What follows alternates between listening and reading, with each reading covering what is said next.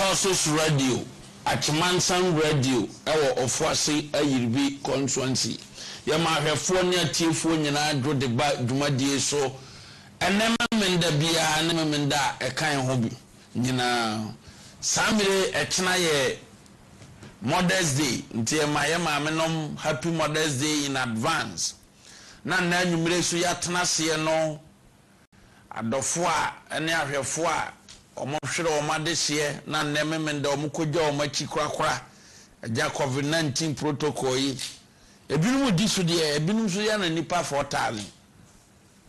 ebinum ye nhyehyɛ ne fine ye mamo amugya amadehye nyina kwan korakora ne nyina yakɔ ema mo hyɛden ennememenda yi ya transe na nwumire ne ebefa akwanya so ne ya chia ya hwefo ene ya tiefo nyina tuturo na nanom Wontumi TV ewo asanteman tamu idie ne ebefa akwanya so ne ya chia asanteman wura one na pamfo nyina se nanane na pamfo otumfo ose tutu no apamfo nana ye mamu nyina adwo sa so na nananom aka omuhwe dwumadi efiri achichi ni benche nyina ye ma omu nyina adwo party ma tuturo omutie ye free amanone Germany, UK, Belgium, US, nyina Netherlands, Holland, ye momu nyina adwo Canada, ye cheche mu nyina.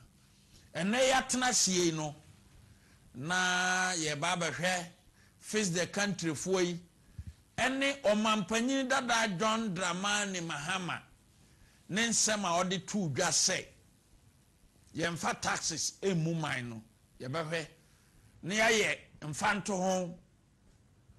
ye comparison kakra se dwama amamuo ene nanado danko akofo ado amamuo hwan ene de eto ekum tumamfo na hwan na dwene tumamfo ho ye beye ne aye santoto ye ne ewia Ganafo na mo bagyeje ne ya bagalamse the almighty galamse ene nsem wo hopa galamse ye kuna ye kuno sese no mo ye galamse no aheda kase galamse nye enso omo ana ye den ye yahumu ene ebeyi mu amoka galamse nye no ye de mo site be kire na next week no ye do obia dinini mfoni aba beto obia galamse site ya oye adwuma nanso omaye omo ho anoma akokone oh nanadu be yese nanadu be se azan wagadre 419 mu amaye se mo kan galamse fight ho no nyina na mo ayese mu puti fight ya humu mo galamse site ni bi na the site ni be kire na yi adanse ye na bietuma mbe hu se krom hofo no ebe kansem na wo ho nyina de akire videos ahodo wo ho ebe yi ni nkakra ama amanfo ahu ye kokuro no so a na nsem omuka ene nkrofo a firi gadochi yehu omo no na omo so adi ho adanse.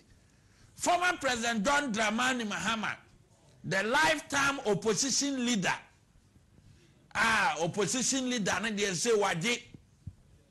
sawhwe party soronko a oto ye ebra ye sie former President Jerry John Rawlings wie ye party soronko a oye woni fie ho ono ne mrante ne ne mabawa anije soronko na ewo no mu se party leader ni wa se de NDC amanyokuo no ehye ne botom nti the lifetime opposition leader ne de se de wadiafa obeba 2024 me mom yam nhyehyɛ me ba akokora 2024 aduma no ne ye mre na mom ebe dina na ye binum attitude yemra ne taxes na waka ho asem ro de atodwa se na nado danko akofo ado e de taxes kum nkrofo no no wamfa eto amu oman no na odwene timamfo ho ne edi kan so office say 2008 azan wagadre karabure 419 darga ene ntoro a wo mu didi ba aban mu no sese no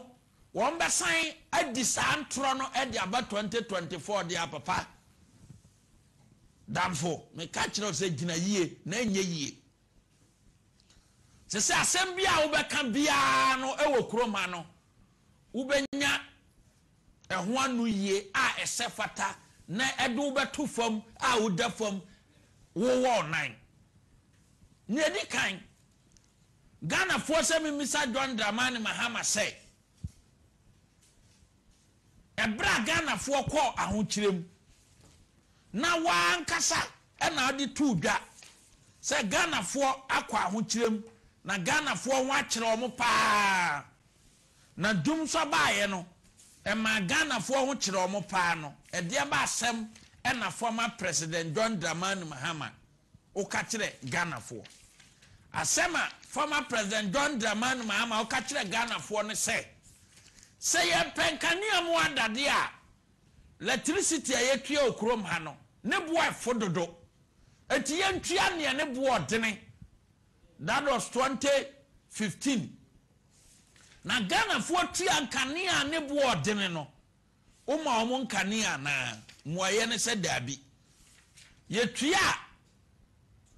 59% increment of electricity, 78% of water our Ghana ha. Electricity no ehun sika ye de ma wo no nyina no to do mama sausi enya to a brana be ka kire na pese producers no mo de sa asem na do mama de to dwa no be ready to pay more if we want realistic power supply no mo de beto so na tiefo ahwe enye ya no ne de kan enne do mama ti opposition no odwene Ghana fo ho na mom ebra na obu man no a Ghana fo ka se ye ho kireye ye nyankania ye nyuma eguo no eho mere e na osanto electricity mu se ye ntua enti ne so obi wo opposition na asem bia ba na waba se oba be ka bia ma wa particularly NDC fo no e na omo don darga mahama no esese ohu se wutumi na omo pe na mom onya utumi no wie ne sa asem to wa asem no mu no na de asem aba be ka ho wanya asem no Ghana ni do mama bra na wo ye president no Ghana ni anya asem no na do mama de asem ayeden aka ho ntia se double jeopardy no wo be president wo Ghana ha no how to solve problems there na nka wa mamuo hu problem na timi solve wo kroma ne say ekwana wo be fa so atokers amasire queen bi no papa fo ne maame fo no eno na anim ho adwuma na mom se Ghana fo esuo na wo betie wo musu no te se o mampanyini na nado danko akofo ado wo musu a otie no Don Dramani Mahama e matra opposition leader ne de ye de amount sa tate ne de obia no nyere empre ho ni ono be pre opposition leader title one this mu ne de and the na ya asem na mo president power Ghana ha de damfo jai enye yie wa ma dwene Ghana fo ho ba kukura the fourth republic yenya Jerry John Rawlings wonya ne ba bi ko no wuwie ya wokwato party yes hehe obebu ni man koye yenya J Kufuor obebu ni man koye yenya Professor J Miss obebu ni man koye ene enya wo ankasa damfo John Darga Mahama obebu wo de ekoye na sa amampa info amabobo omudi nyina no ne yedi problem eka problem ho eyewo John Dramani Mahama say yemfa problem enka problem ho na nya problem square no eyewo a entino sa otu fie na se mo keka konyak ne alomo efra no mo num wi a mo hu se economy no munim ye echen nana adodanko akofo ado ne di kan monfa governor Nigeria governor no video no ento so entem na amamfo hwe Nigerian governor a obedi adanse obeye comparison between the Ghanaian economy then and now in 2020 or somewhere in 2019 na okaye ema ewiase nyina ti ase se eba amamu a we mu na mokofa ne bae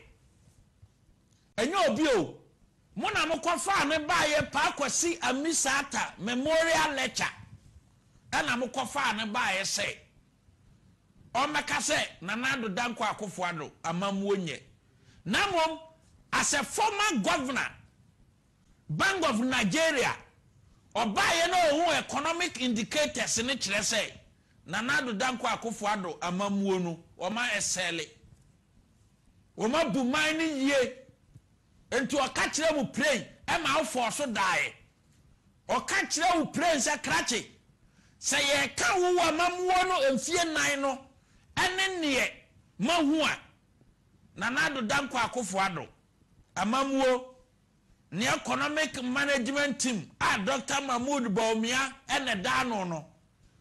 what the no what the toto ho a enye ye producers e ba na to what ya se entintina opposition ho enkyere mamu yenim ne am ka 2008 ekire Ghana for 2008 mo ka kire Ghana for say munya baba nya no so say wom twa bia be restaurant mo kan e okroma ma obi ate ye say twa bia wo Ghana ha bia no andisi aban under Professor J Mace no mo be convert sa twa no ama na a restaurant mo ba ye the only twa mutimi convert man ye restaurant aye Lodina kitchen ena musiesie ho fine aye de be ya aduana ma wadi uyam ena abadwene ma hu toba bia okroma mo convert ye e ma ye restaurant ba bia usiesie ye aye Lodina kitchen usiesie ho fine se be ya obedidi pete esi okroma etino ye be ye ni ye ene niema ne de se ye kan taxes ya na wa wanu masem a wodi tu dwa ye ka taxes wo krom hanoma wa na kan ye se edum so baaye no amanfo ho ye den e kire omo wa nkasa state of the nation address na ade ko tu dwa se kwana amanfo e fa so ko aho kire mu wo no na emu orem emu oya na Ghana fo bebre enyuma ye den ebo wo mo na ye bisa se Ghana fo bebre enyuma bo wo mo de ya e na oye ma wo mo ne oye ma wo mo as a president ne say taxes na be kwosoro obi a wo se na dwuma abo no sa nipa ne tua taxes ya anu o se taxes ya emu orem na yesu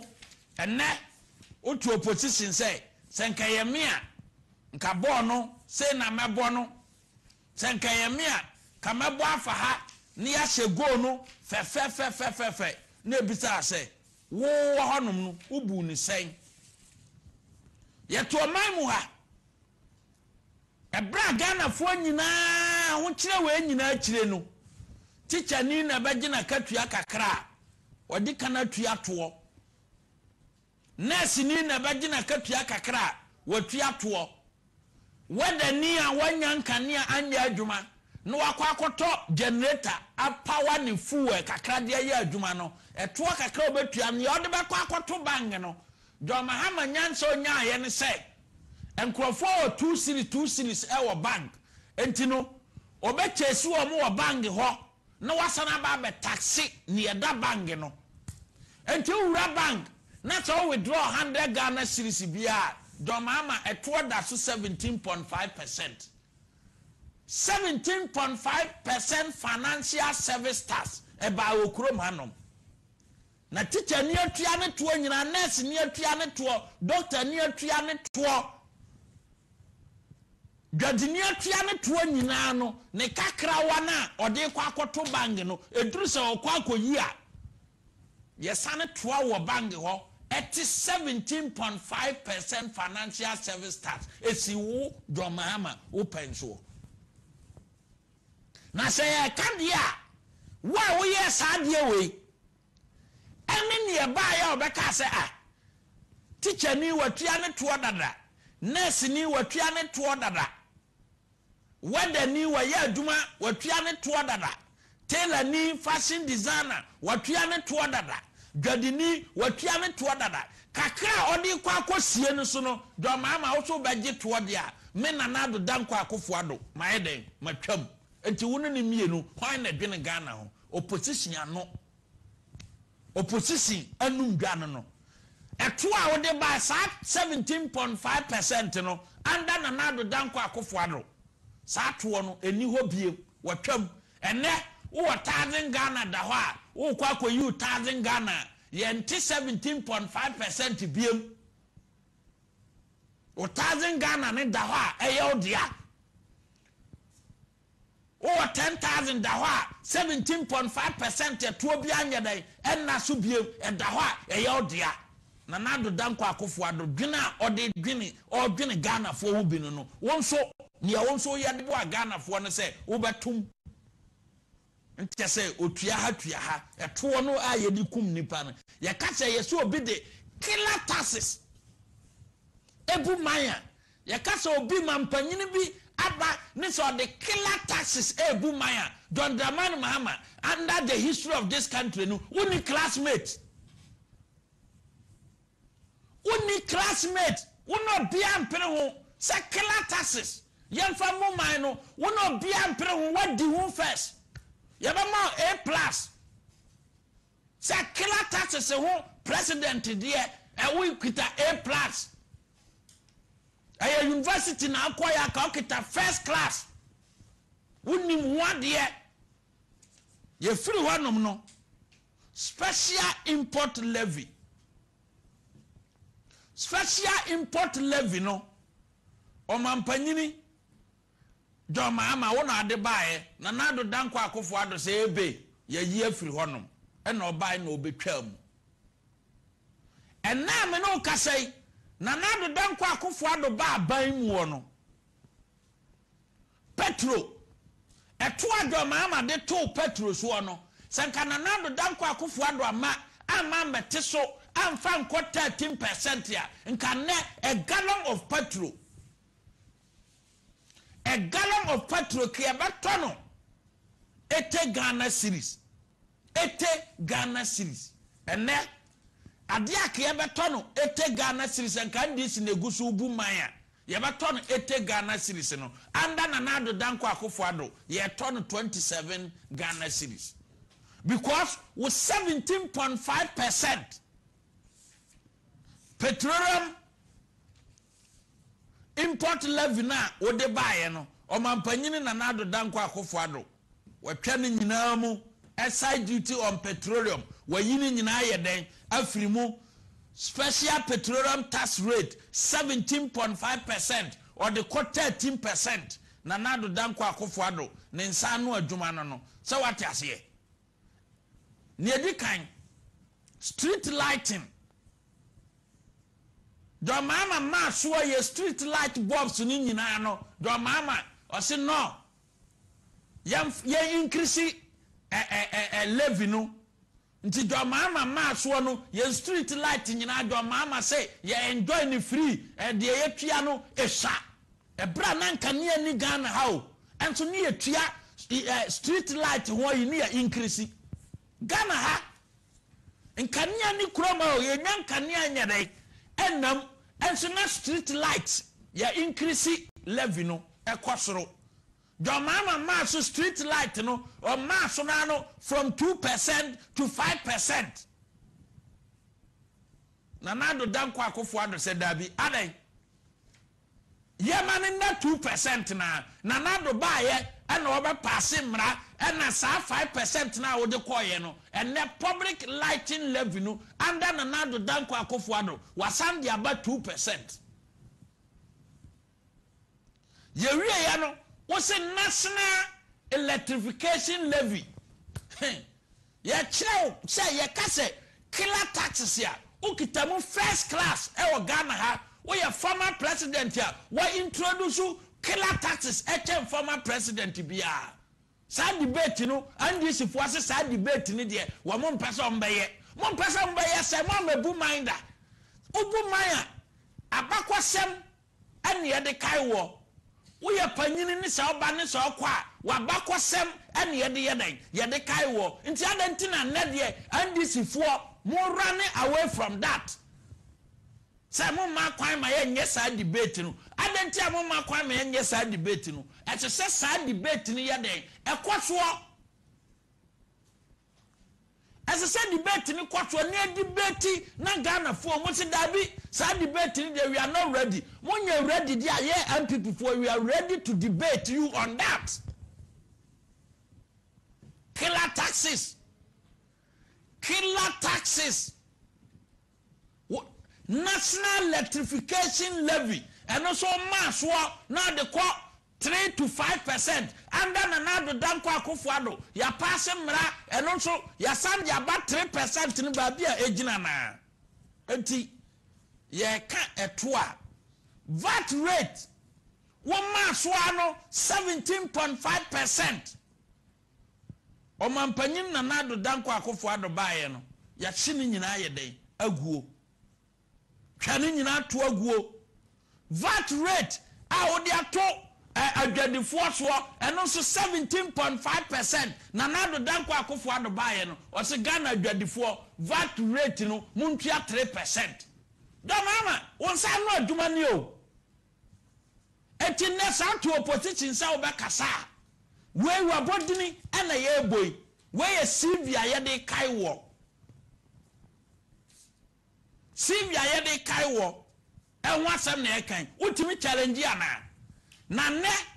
wo so dwene Ghana fo ho wo ba be ka eto ho asem dia ye de eto ho be expose producers momaye be ready to pay more no ne hwade nkani ho asem ese mo hwese mo benya Monfa ntoso ni enhwe sa asem na okan ye no okan no 19th October 2015 se Ghana for munya kasa no munya dede no na muntua nkania ne boodene na mutua nkania ne boodena mubenya nkania mo ada anti Christmas gift December mu wa ana do mama so ye kwa di bronya 59% increment of tariffs ye tu mu no mumemisa se nkania ne baaya na mama yankwa 2016 ebra ye tua nkania ne boodene no ewie ye no 2016 assembly na power minister kan o say dumso frankly speaking money is our challenge producers mumfa nto so menhwe na tiefu onhwe no se okan ya na wankan ebra ye tua wa na aka kire se ye tua nkania ne boodene no ye tua wie ye no afeda mo be ka kire se skani ho nti ebisa se sika ye de ma wo do mahama sika kese ye de ma wo nkania ho no eto a ye tua wo nkania ho no na wo fine enne wo na ato opposition e kire kwana ye mo panity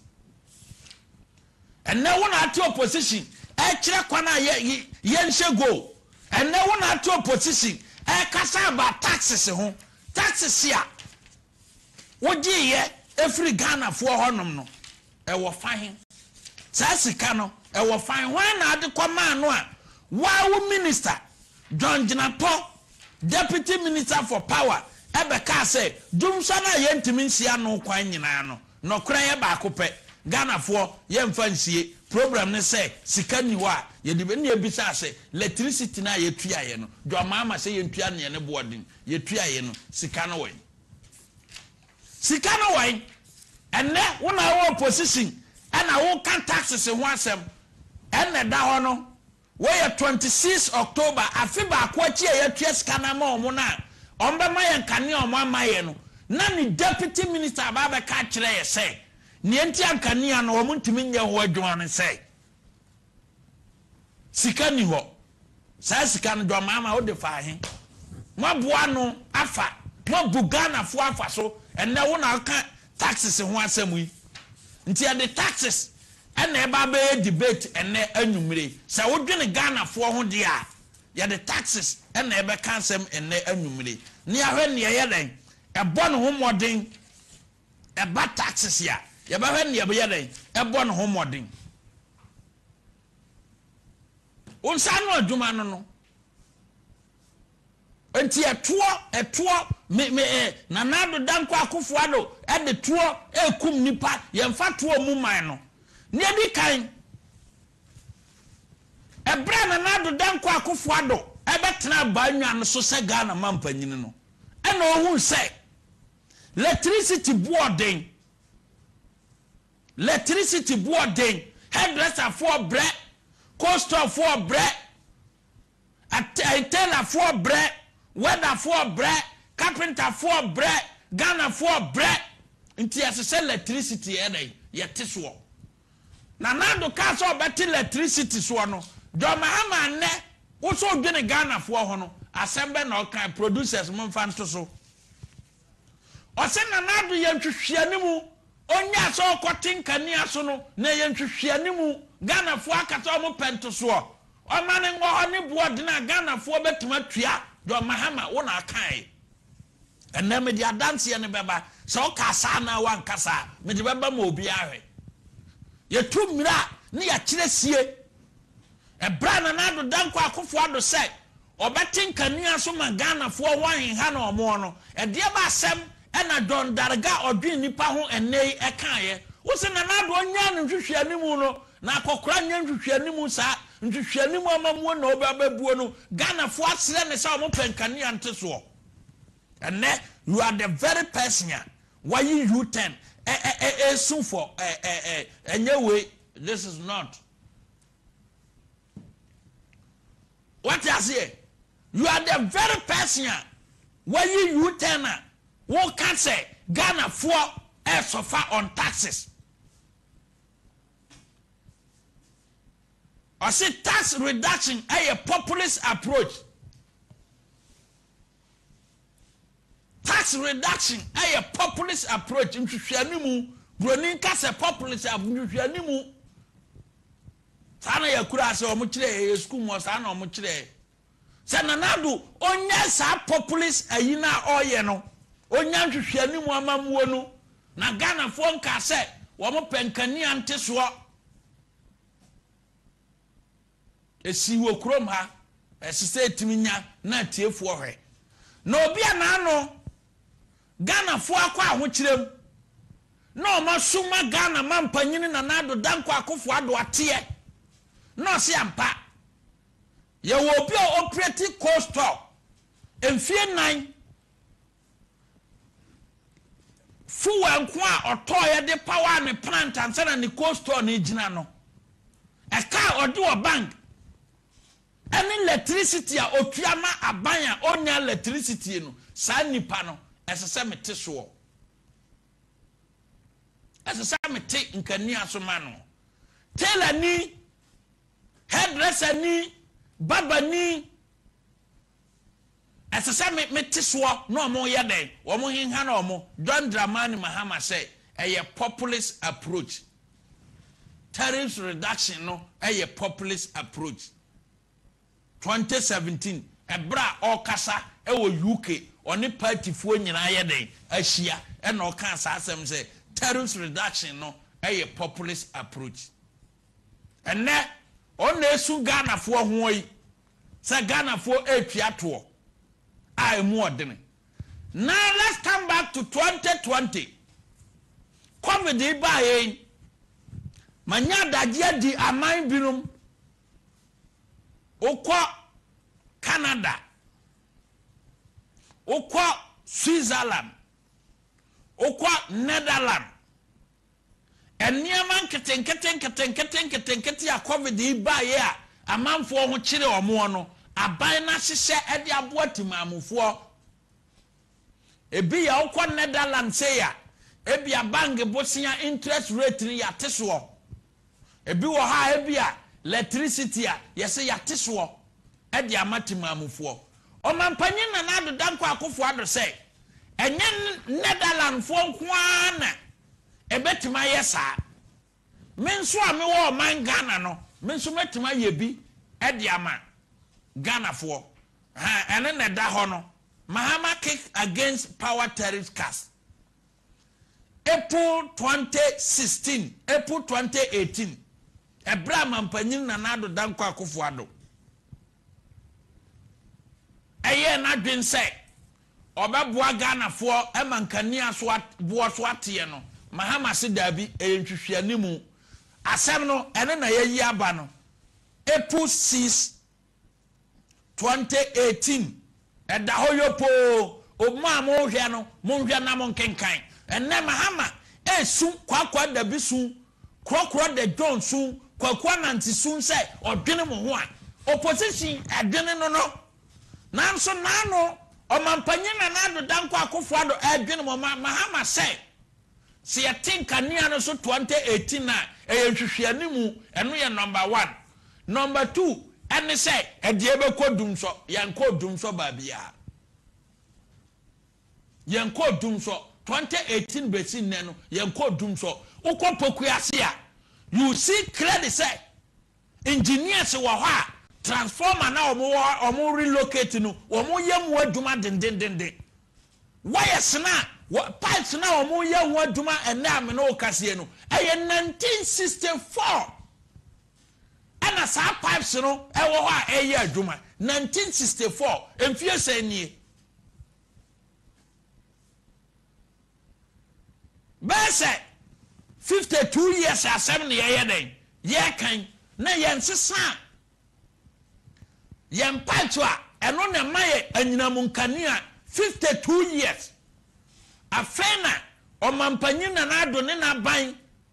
atena se esese yempatwa ne nyina ye ne yie na nkania no yetimi nya no sede yesipe na obia ni wa obekwa akogina jamu aye jamu adwuma edi so dum ja na wa ye jamu adwuma that is why brono a ye be yamu adwuma bia no esese dum nkania because mu ye nipa ogina nkania mu eye nkania mu adwuma obenane enti baabi on be ya adwuma akoni areas ni bia no wanum nkania engineer bia ni wa oye nkania mu adwuma wanum nkania obetima ye saa wa ye sene so adwuma ne kyese ompene nkwa no enti ye nyina ye ntiase ye se eno no ye mfra no dum so se the anditifoɔ ka no na ne de anditifoɔ na hu se edum so eya awurade nyankopɔn awurade obantama ka ye o ene anditifoɔ na eka se edum so aba emre bi wo mo se ye maintenance eye sei mo ye maintenance na nka centralfoɔ ko pokuase no nka ehu ye yehuye mu ye da fe na ye ne foforo Mahama ye ma kwan ama wo mfa na da ema Ghana biemo ene de ema di Ghana president biem opposition kasa tentene no wasem bia wakan bia no ya boaboa no de agu o kasa bia ye ne baba ba yi wa no ya baba ba bo kanta just 2018 what's a my tinka near so and nay 2021 afraid I say Ghana for bread and to one casa no ye dear nipa oh yes a bosom because I'm can no cry and no case be ya o kwa o ko bisan sa Jacob for ada na de anya ya o se motia no mo kwa o mama he o ya ye o ho bosom etina say and na say etina say enti wan kasa no wo se ye nya oden president ba kwa wo pedi wan kasa ni message ma Ghana for 2020 o se say na nado dan kwa Akufo-Addo ye say ye be manuane obi a handkerchief no oton ni ya ye lockdown obe da didie obi a ye dokunu wo kwan ho ni aye lockdown obeda didie dwadini ade so koba no ne ma obeda didie e no mampanyin ye se ye be man krofo aduane adie o mampanyin ye se ye be boa krofo omunka niamu ene nsuo asembe na doma ama kai freebies no momfa nto so mae doma ama say na nadu dam kwa akufuado onya saade no ne yamu man ene achiche Ghana for ene ne da ho no enipa osi odwene mo ho no ene ye ka asem na ye ka na poso e de adanse abata ho ay adanse mu adanse enti doma ama se ne osu ama Ghana for de a wona aka kire na nado danko akofo ado say yemfa freebies echina mache Ghana for we echina mache nsuo echina mache electricity echina mache mu we no yemfa mu man and now wa kura ya wasna you U10 say afeda Ghana for etuato nti wa ankasa na onya bosoma na ye de wa ankasa sa onya bosoma na ye de anu no wa ankasa wano eyetu wadwene eyemienu woni padua eyensia na ade na mokroma so ni ma ye ka kiro woni padua eyensia ewo kroma na wano yetu na adwene yetu ntu kabo ma na aye 10 nti da bia wo da sora utimi kan wo peminsi bia wo de ba da Ghana fo na Ghana fo a mo hwe afirikasie obi a ose na dunya se bibia free no enne sa nipa ne ba be ka kire wo se eto ho ode ne wo kroma a odowa na no ye ma wade free no do mama na ye ne ya na ni bre ewo woni kromu oda onna enne sa nipa no ayi U10 say na do de COVID-19 recovery levy aba nti ama Ghana for you go to UK uko UK some policy no IMF policy say amaya wodo nyina eye bi say uko US a wo mo COVID-19 recovery levy wo honom uko UK wo mo COVID-19 recovery levy eye to nkete a wodo mama wotu kroma wontua to nti wo ka to ho asem wontua to enti wo ka to ho asem Udi free, udi akatua free, uko hospital free, uko abretire free. Udi ani say ade a uyi skato ewo kroma eye cognac ene alomo bitters. Asa ni akaye free.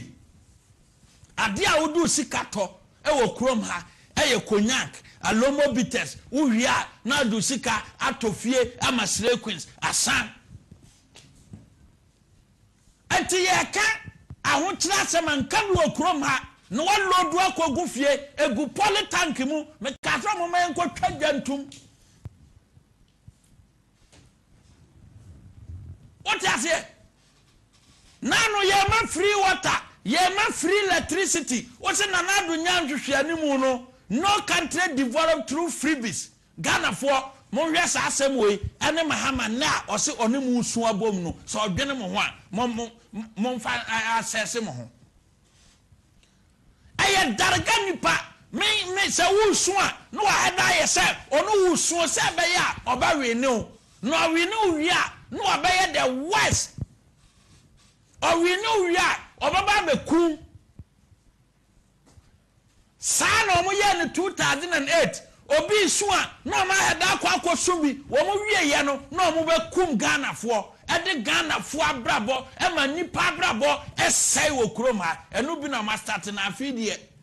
from now to say baba nan ditifo kwa mfo wa ma me akra me boa ma mo de waba me boa ma mo de waba because sem wo ho na odi try be chill easy because wo de ensem na wa kekan egu ho nti eduru ane de expose because wo de odi try be chill easy wo do mama de ditifo kwa mfo wa ma me ye be ha me pa na boa mo so ma mo de waba because wo de odi try me chill easy wo nsem nyina ye dane ma enegu ho. And now dwene Ghana for ho ana wusu me na omo nko kambom te se me dwene omo nwene obi aho hute enti eto asem dia wo ye killer president e ba taxes ya why introduce killer taxes a chain or mampanyini bia under wo penso electricity petrol increment in Kwano a 91.9%. Petrol Kwa a 91.9%. Diesel 89.2%. Open so increment in Kwano no the 4-year period I'll be boom mine. This petrol a 91.9%. Diesel and two munkwa a bar open so and fear and nine diesel 89.2%. Nanado Danko Akufo-Addo buy 2017 to 2020. Petrol increment a 24.4%. Diesel increment a 32.9%. Eti one Nanado Danko Akufo-Addo. Why? And a dinner ho why and a jitwa eba amatimamufuo wuo wei sawukwa MPA website ya akrachefuo na mo wa NDC mu a mo hu akenkana mo hunu mo hu akenkan se ayi ya friend say entweye bi mo kana mo ntiase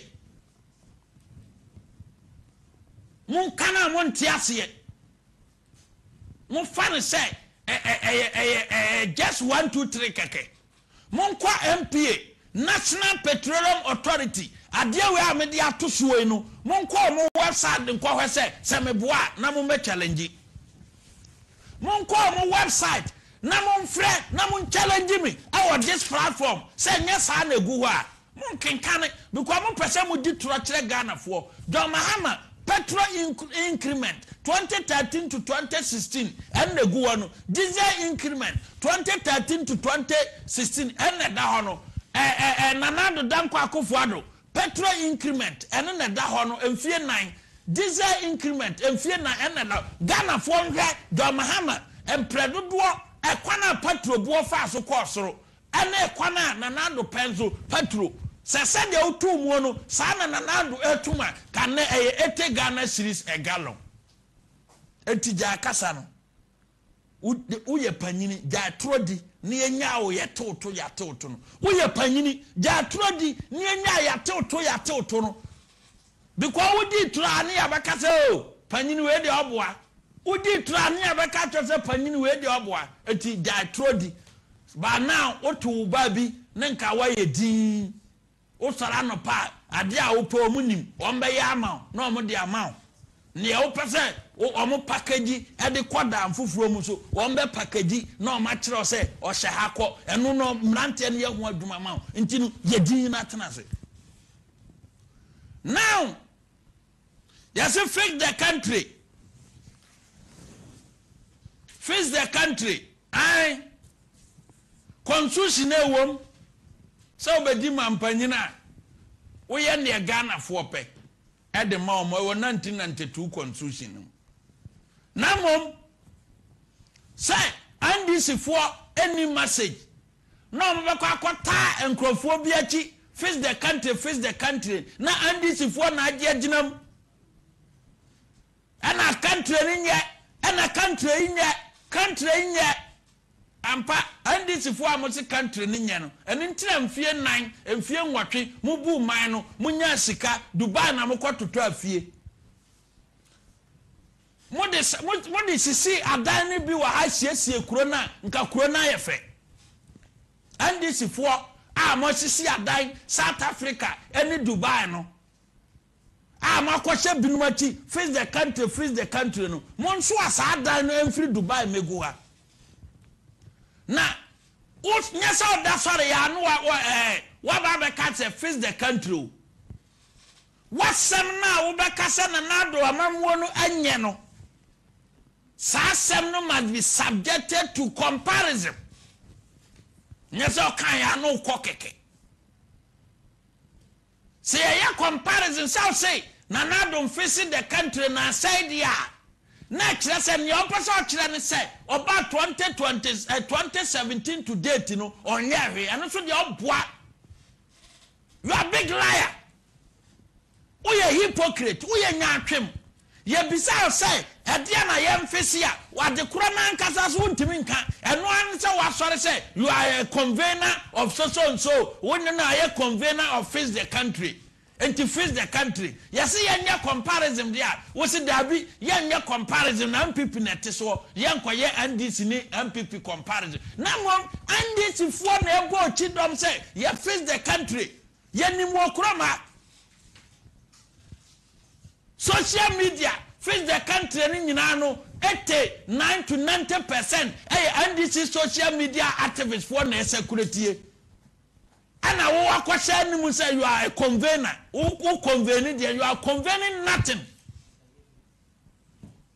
We are convener there. Brother facing debate now. We say that debate there. One person can say, Domama pencil near Nanado pencil. Yeah, and no sad debate in so nearby.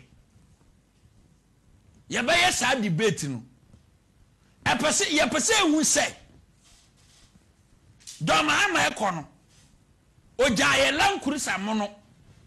na nado danko akofo ado baaye no sa lankurisa no ye di asibuo so mo nkire ba bi ezi mo ye face the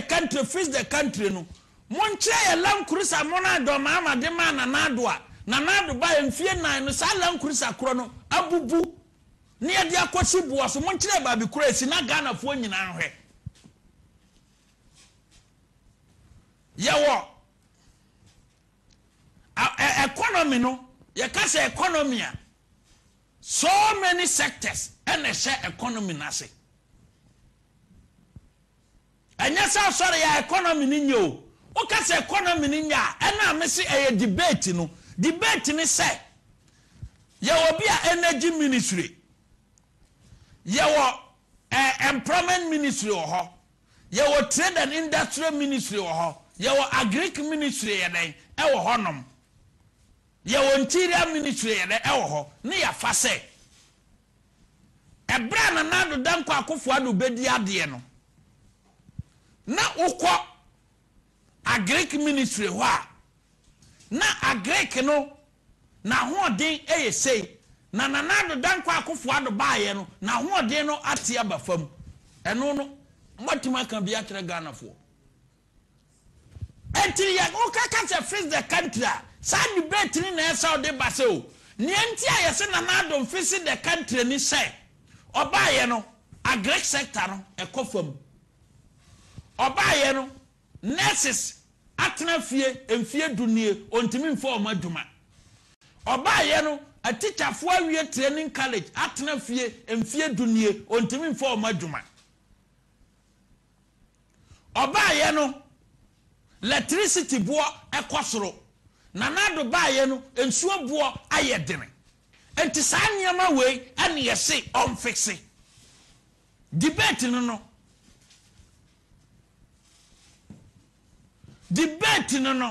Ghana for ma yire mfi sa debate ni na mpese ye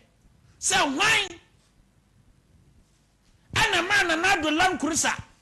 se na nado Ghana japade ni ya fa ne se ene ne lankurisa no emfie nan no sa lankurisa no abubu e ma di asibuo so sa ukọ agric sector na John Dramani Mahama e free so no records no eye available we ye ni achinye book we Dr. Mahmoud Bomi tracker no oyeye no and this for montimi ani hu achinye montiman challenge no we 18th August 2020 agric ministry honom no John Mahama e free so 2016 no na agric sector no eye 0.4 e homre Ghana for mo ma yire mfiri o e homre na na ekra bode e free Cote d'Ivoire e homre na na ekra mankani e de free Togo e ba kroma na fere no mo sere Ghana for say wo man Ghana aye the food basket na mampanyini kufuo penso onya wiase nyina world food yen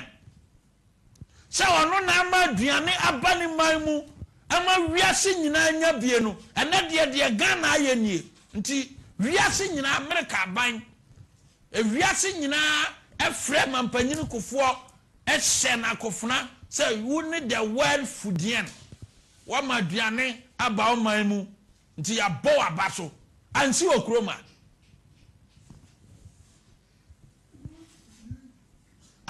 aduane abu andi sibe so mu a agric sector na kofo ye ni yie no afedie aba adwindira ba beduru 0.4 analysis ni nie nanado danko akofo ado eba ba nwa so 2017 besi na me no kasai no agric sector no agro 6.5%. Do mama wo fura ba nwa so no ewiase nyina amaya na agric wo bo mo ho modern no na do mahama oda 78 na nado danko ndc mfie nwotwe na nado danko akofo ado baaye mfie 9 pe ya free 78 no aba 58%. E kire se 20 de ya hyeagu a kire se ya hyeagu enti ya boya ho modern afri 78 aba beda 58 ayi 58 position e wo wiase nyina e ba aduanesem ho a sa debate no e ho asem eno na mrante emu kan ya na se na rado abon ho modern ama agric sector grow agric sector na asay no na nado aye ne yie enti onye eno na wo so on fix dia me kan na nwumire say agric sector na asay e wo na nado penso no wa joma ama penso no na nado afix wa ye ne yie we evidence based obi an challenge ebia oya brantia na anti-croma na say face the country na emabunu bra anya wan kata so no se wonya wadwin se opa bibia ya we eye suku nyansa ani fie nyansa se won kopa adwuma nya ya ye buo ma mo pa adwuma won ka ho bi but wo pa adwuma dia na wonya nya bia wo ye alternative worker we suku nyansa kumfie nyansa asem na mekan entu ba batna aka se mabunu bra dia ayate mabunu na omo bra no se na nado bone a waye ne se 750,000 nurses and teachers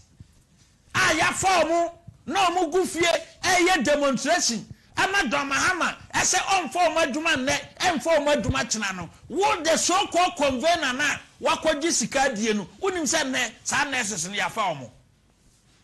yeti kurama what face the country dia doctors call strike ema nipa ewuwo kurama nom doctors call strike abosome miensa ema ekoko wie otumfo asantemanwura anim okoko wie ochihine anim ama hemfo akese Ghana National House of Chiefs ene ba mu ebunkotodwe epa doctors ya chao na dom amantimi ntwa doctors ka na doctors so wie etifie na yemfa omo Ghana Medical Association omo ko strike abosome maako miensa ewo Ghana ha under domahama mo mayire mfiri say na yepede a mo nwe sa strike abosome miensa omukoi enipa ewu wo krom hanom 2015 2016 meboa Ghana for me kaimo mo ma mo yire mfiri mo ma domahama mfa bani adro ayire fira adro bia makrom ha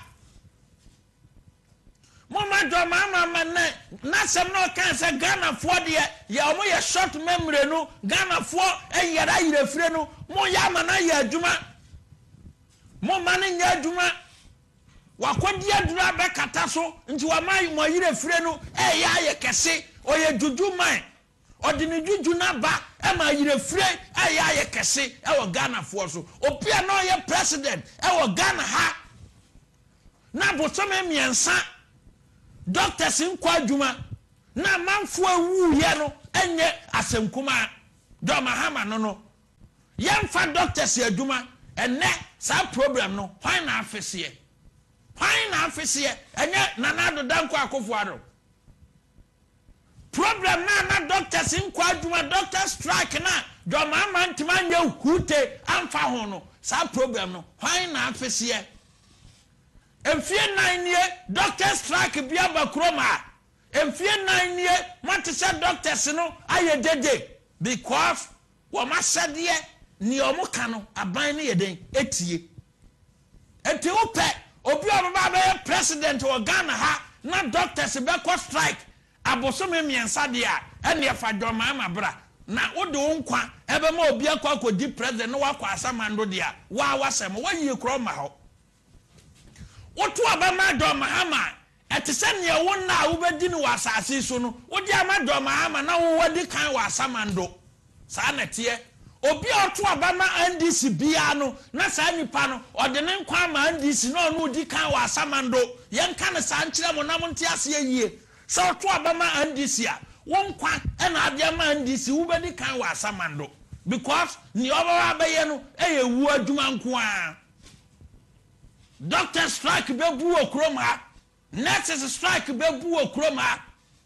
teacher strike bere ebebu okroma awie no be ka se fish emabunu ebra emabunu asem ne kura na mehu se sa nipa no onye na dwen so pebibia hwe onye current ba akokura convener no onye current emabunu ne himfafo sa o ka se na nado danko akofo ado enye na dwen se oye bibi ama mabuna no ye trofo ne edikan nanu adaya emrantie ne mabawa wo mawie secondary school ya omo pass ye binsi dai ene omo wo ma omo ko university na nado danko akofo ado aye nchese fa wo voters ID card national ID nako acquire student loan na fatutwa je ho e wo honom enya moa ne bi no se o ka se onye na dwen se ante se first na e de se okope obi oye abanya adwuma wo bekina se men sign de se wonya obusuani ena de wonya fa national ID card ya utimi assess student loan e de ye ne ope e de tutwa je ho se babuna wo ko university ana any tertiary institution e wo Ghana ha enye mabuna adwuma ne bi no convener no mumisa ne qualification ne educational background mumisa ne yie convener no munwe ne college yie pa ne college ko mumisa ne yie na akakra so ka se ye nye na nado nye so ye bibia mamabunu dia tena se na assess eno ntina o dwane from debate no say me da me may debate and one say wo kasa wa sa akọ wo se me da me ntie obi ase na mo ne me de who are you obi antie wasem ne ye ne ka kire Ghana fo enti se wo wakọje wo pa remfo na se wo so bedo ado ye nso ye bedo e de a kire Ghana fo obi amakrokro wo convener na enko hute wo face the country no enko ba bia hute enuru ba bia andi sifo do mama wa manisika koje wade no ntimi nya hu ontimi nya hu se o kase na nado danko akofo ado se emrantie ne mabawa omo wa Ghana ha no emrantie ya omo titie kapre ni botom na wanya adwuma oye so kope dan okoya fiewura se maje o 3 years advance kan ko 20,000 school ni awaba ohun 20,000 ni bida na nado danko akofo ado ye nhihye ese emrantia o manya adwuma na maba wa o mu benya adwuma no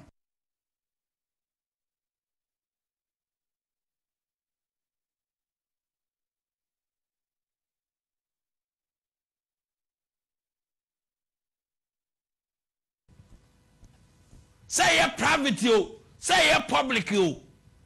ye ba be mo bosia na omo de atuatu omo rent no na wo ye adwuma no ne ye tetew ebiasida ye nya independent no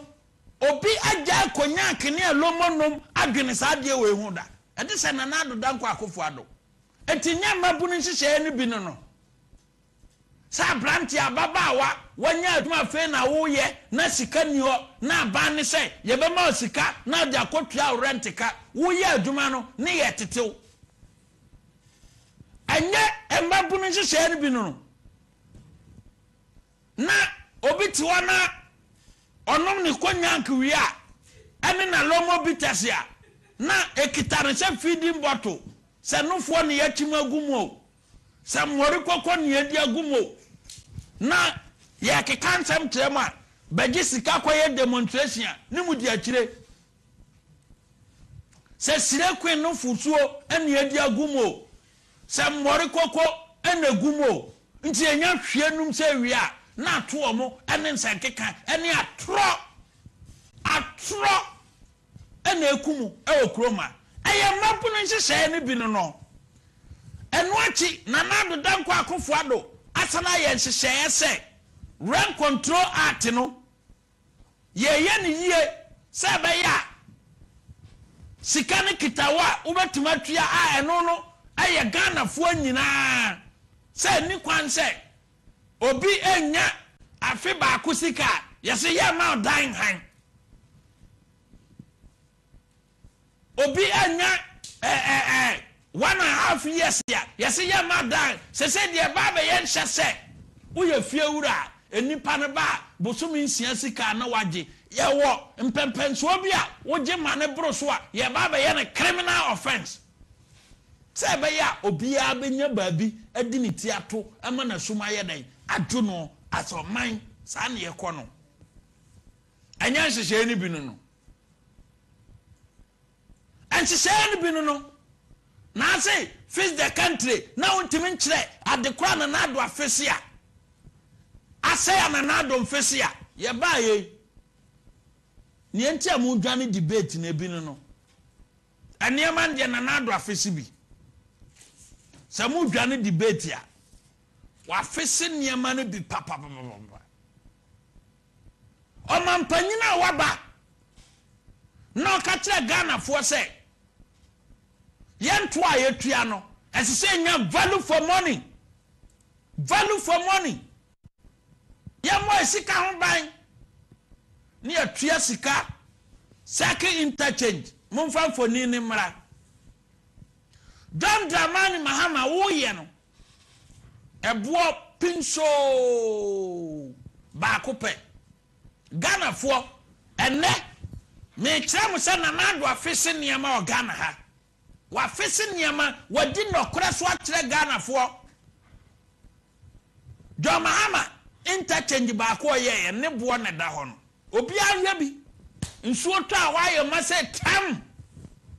nsuo so de Dubai aba obi ahwe bi $270 million interchange baako one interchange $270 million baako pe ne buono no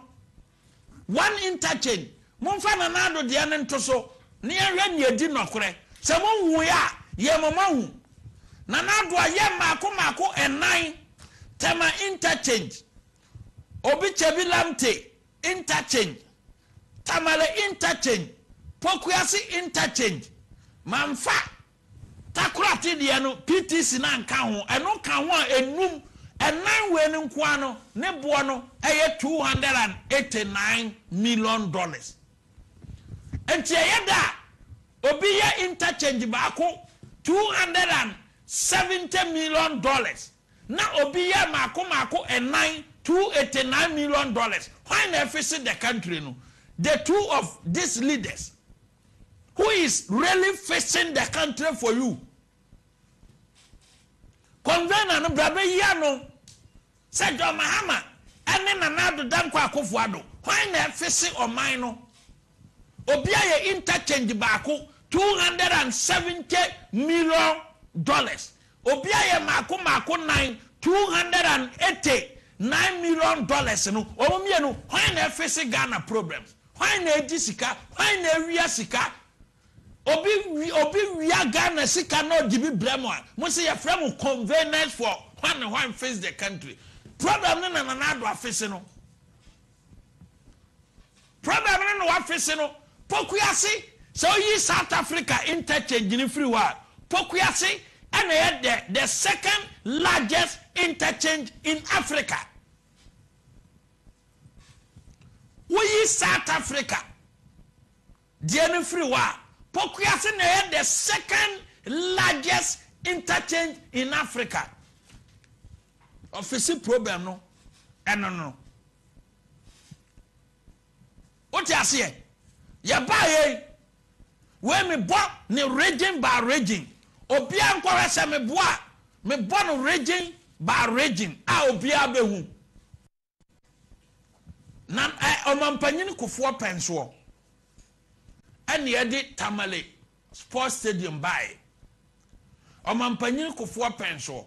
ena Accra Sports Stadium ye renovation omampanyin kofo penso ena Esipon Stadium ye de by omampanyin kofo penso ena Baba Yara, ye renovation, fine. Am I? Omampanyin Kufuor Penswo, and ye started Cape Coast Sports Stadium. I dance here in now or Kufuor cut short for Cape Coast Sports Stadium, Yinano, and were hot until Tamesi be inherited, a inherited project. Nanado damn kwa Kufuor Dubai. We see sports centers with 5,000 capacity and maku edu. Nana Dubai yo. Ghana ha only the only president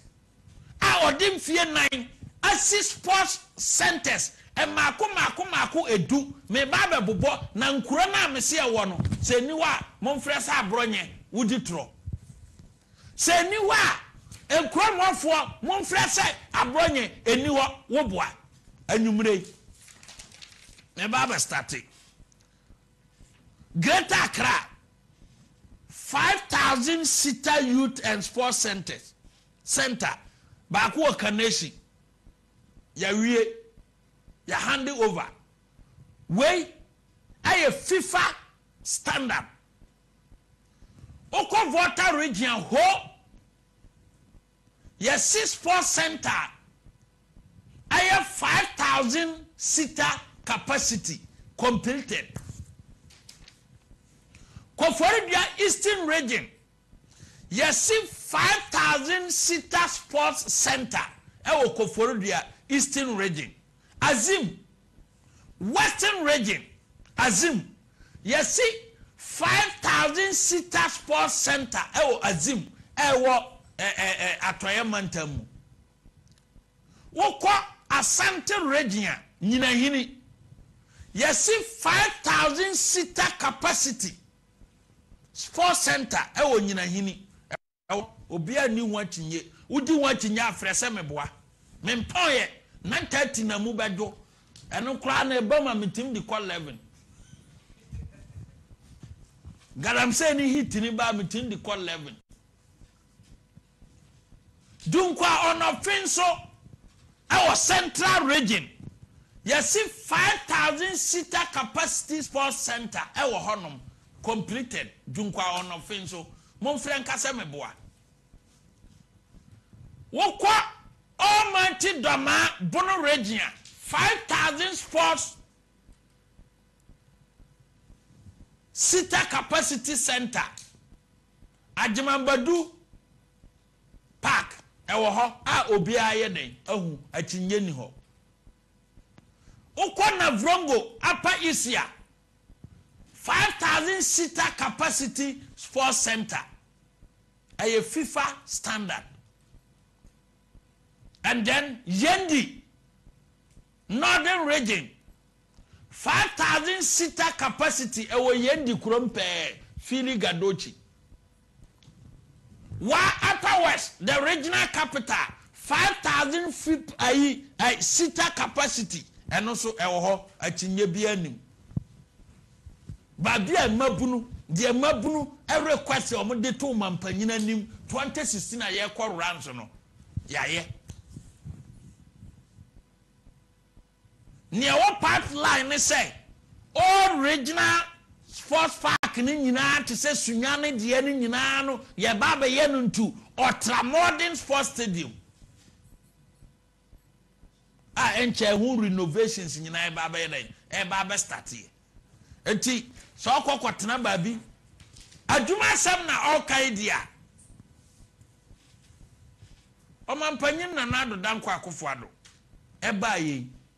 Under Domahama. Domahama na nemone ni su say ahokyira banti na nado su face the country no. Domahama. Enipa nyara yire fro. Ebia moi munya mokonya kemese we something ana mu fi say eno no manipa yire firi ade de ye da yire mfiri asem sa o.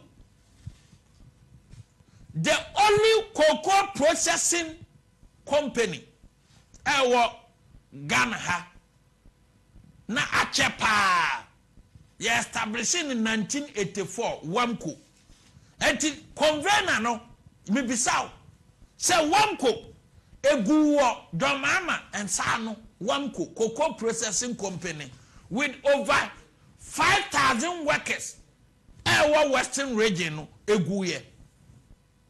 Nanado danko akufuado baye no ena Wamco aba back. And nanado danko akufuado no ya sande Wamco ayede aba ama Wamco ye aduma enipa 5,000 ena se say wo ha wo mu process cocoa enso Domama penso eguye. Nanado baye wababa peja mo betima yiyi Wamco stories na maya nanado be revival ye any ecola we de kra under Domahama omo say be call liquidation ene ne keka ho yenhwe wa ha under Domahama omo say Wamco no e be call into liquidation we date ni 24th date ni 5th August 2016 Wamco to be liquidated. Government has confirmed that processes have begun for the official liquidation of the assets of the West African Maize Company Limited, Wamco. Company a processing cocoa. Emma Ghana, ye cocoa processing no, equasoro. Ni yen swan fonya sanko mabrofo no, under Domahama. 5th August 2016 no, musi company no. Mo hwe na maton company na japade nyina sanse agu nti adwumayefo be sempim num no enkonko tena fie na nado danko akufuado ekọ western region ene na da ho no ahwefo mo hwe bi we ye debate with fast enti wo ye babunu na also face the country na nado ye Wamco wie ye no wanko sesa Nigeria fo na kogu wo so mo nya adwuma o eye Ghana fo na ye adwuma wo ho ye katra wonim plan enye Nigeria fo Domama penso company na gu na nado bae na obepegasi wo na nado call western region 2016 no and no say enipa 5,000 kwa akwotena fie de e kire say enipa 20,000 na akwotena fie adentia because enipa ba ko bia nya adwuma ya enipa miensa na hye na se omudidi. Wait, a simple calculation. A simple calculation, yo. Enipa ba ko bia nya adwuma ne so ya.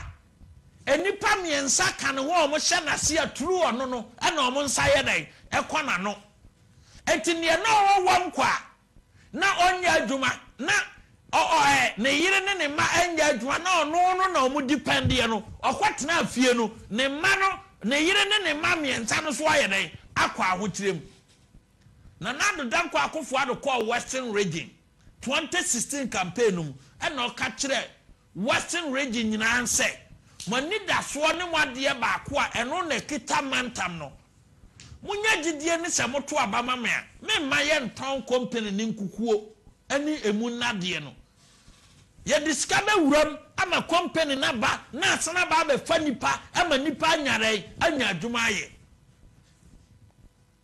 o mampanyin na na do baaye no yanko ye chie weye 24 July 2019 Wanko is back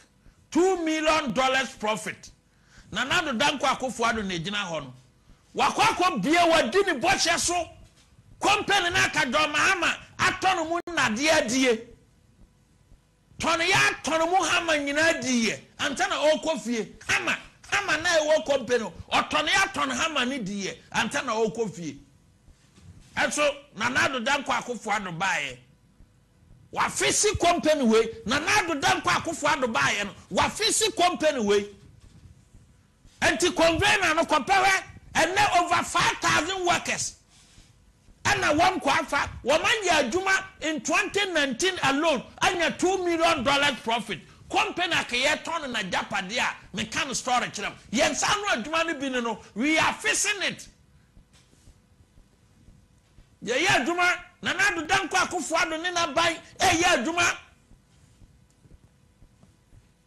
Say development party and nipa ne Nanado betuma ko competition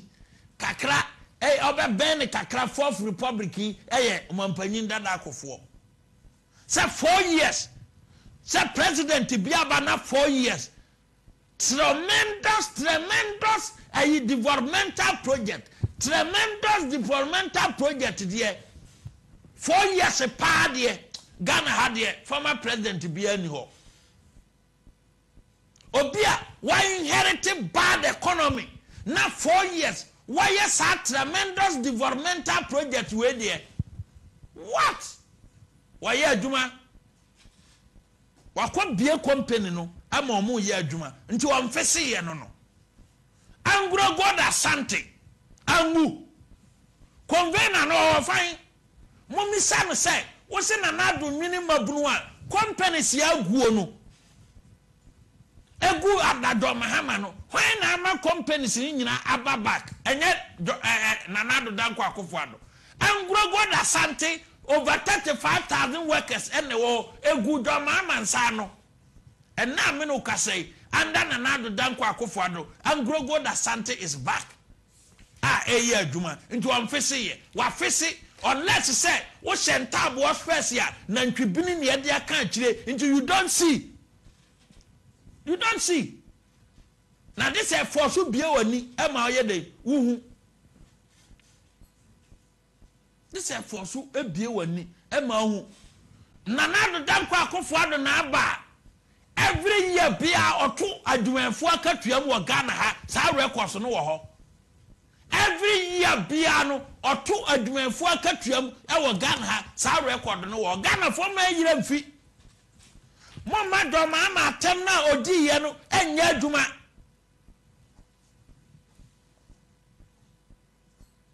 na enipa wadi ubone da no sa o san de san nipa ne ba biem no ba be di uso dia enipa wadi ubone da no sa o san kofa san nipa ne ba dia eye office so no ni wa uni ho enipa wadi ubone da sa sande ni babien so medi usua na dwene se oniwa uni ho angrogo da sante Nanado Danko Akufo-Addo apagya si wo se wom eye adwuma enne nipa pempem angrogo da sante guye ani ye pa obi mana to no $1 Nanado Danko Akufo-Addo ba $850 million ene ye dia wuram ama adwuma na ye den ayeyie na mo gu nu so kra mo na mo se culture of silence a culture of laziness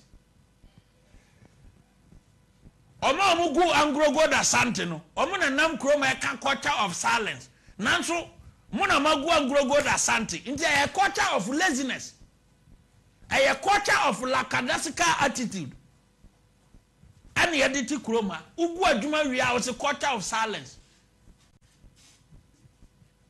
Eh? Ntikayadi sikaba we and Kadiskana Babe good denim. Sanfu, Sawagunu, and Tisandi Kofa Rum, Nanko dia Kokrofu Frosso, Nanka, or dia Quaquere, or Wasanafa.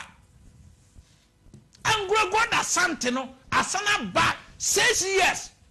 And Grogoda Santi go somewhere 2012. Nanado Danko Akufuado Baya, and Obe Pejasi ho. Or buy or be Pejasi or Magana Foyer day, oh, company Gum Fiancia, and to Amfisi Yana. Hey! Munya Samokwaji Buamo dia, Mufi said, I una dear young Franco, a precin Samafio. I una dear young Franco precin Samafie. Namufi said, Mobaba fizz the country, Mobiadi. Project Yayebi. Yaya Duma. Aquine, Yaya Aquine. Amobia won't say, Aquine because Aquina Doma say. Nienti Angrogo da Santi Guyen in answer, Mudi Chromo Gold in Yana, a Kotaro Kumasi, into the man Grogo da Santi Guye, Domama Nakayo, or some of the Angrogo da Santi Gold in Yana, a Kotaro Kumasi, into the man I company Nuguye. Na mo di God no eye Kotaro Kumasia eye da santeman enyina sorry say ya kwanye ananado danko Akufuado na eguso ye eye da other regions nyina ebesi nne no akwanye problem a contractors wo so omo ye adwuma eye den nti a kire say mo nsem na mo ka no face the country no ensisi so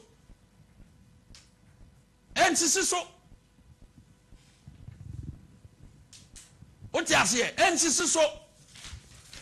kra. Eba suku adan. Yesi adan. Wei, sa ka se Nanado Danko Akufuado eni bibi ema mabuna. Oso eni bibi ema mabuna. Na free senior high na nkakurafo ne ko. Convener na e kan. Face the country convener no e na e ka se Nanado Danko Akufuado oni bibi oni anu asuade wuru bia ma mabunu ye bisa o say free senior high no o maame kobi anya mrantie ne mabaawa na ekọ nti anu na nya youth no eniema ye adana yesie adan hodie me say eba secondary school dia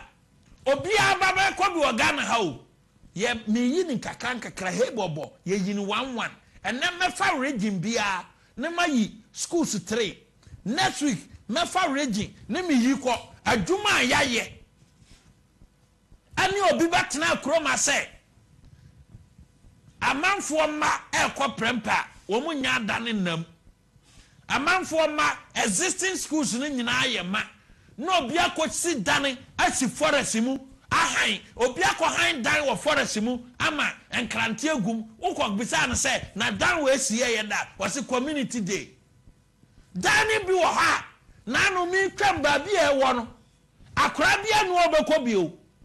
akora bia mpe enti one sign da bo ewuo ana afiri ase ekọ akogum sa sika na mo de kwa na timi de kọ etre school dada na won expansion. You expand the existing ones, you know, where adwene near the year. Okwa bono region. Do mama 4 years. Ye ni secondary school old ones na wo ha o si dan ba akokora wo oni ba akokora wo ba Nanado Danko Akufuado bae secondary schools that there wo o man Ghana nyina e ho na free education start here ayema no Nanado Danko Akufuado atimasi 1,900 buildings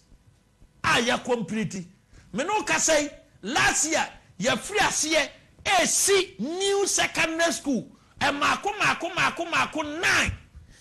nyame ya adoma August this year na new secondary school new pa who say dan is where to say university dan e mako 9 ombe wie August ni a hand over e the ama community na dey compare e na hu so bi wie nipa to send your interchange me yi kire mo no who is facing the country Dramama and Nanado Osiba akwa $270 million that is Dramahama Nanachi and Naya $289 million. Nti why and a wow, I'm why ye. Nti Doma they see a 9 now. Cause you are paying $1.5 billion for 4 interchanges. Doma they see interchange and 9. Kagana mabunu. Kaube tria $1.5 million. Banana danko akufuado asi 9. Or mine tria $289 million. Usi nanado emfisi country no. Namo nyebe wiao abra obinu. Ono mo na o call for. Nyebe wiya sikane bi no di ntobo atoso no wati bi abra no. Ono na o call for. Ono na pe because this time no amanfo enwiya sika mra mo bi ni. Enye nti e baaye. Ya Mexico wiya. Ya Mexico wiya o. Si ya be wiya sika edi amankrofo binuma wo mo ye loud mouth e wo kroma no monya bia dio enya ne ntire ye bae ye ba for development and when we are talking about development we are talking about infrastructure development and human development enya corruption development ntire ye ba kroma enya corruption development ntire ye bae enya a servicing of our stomach ntire ye bae Tim obi wia ne kro no sika na ofra say beje koye demonstration fix the country wo bobo ben na ahia wa frɛ na nado danko akofo ado say o mefese wo bobo ben na ahia wa fia wa frɛ na say o mefese a o mai wo bossa source ben na atia wo pɛ odai oya die yi amana pama wanya bi oya die yi fo ena and face the can yeah face deliberately because one will say yeah but a propaganda and ye about fall flat. Asante region schools miensa na mafa next week mefa miensa na me yini mako mo biawe so ko edweso senior higher 18 unit classroom block Kumasi Academy 12 unit classroom and a secretary domase 12 unit classroom and na me yiye no se me boa me yi mo obiawe we obia baba kobi edweso de ne on 18 unit classroom block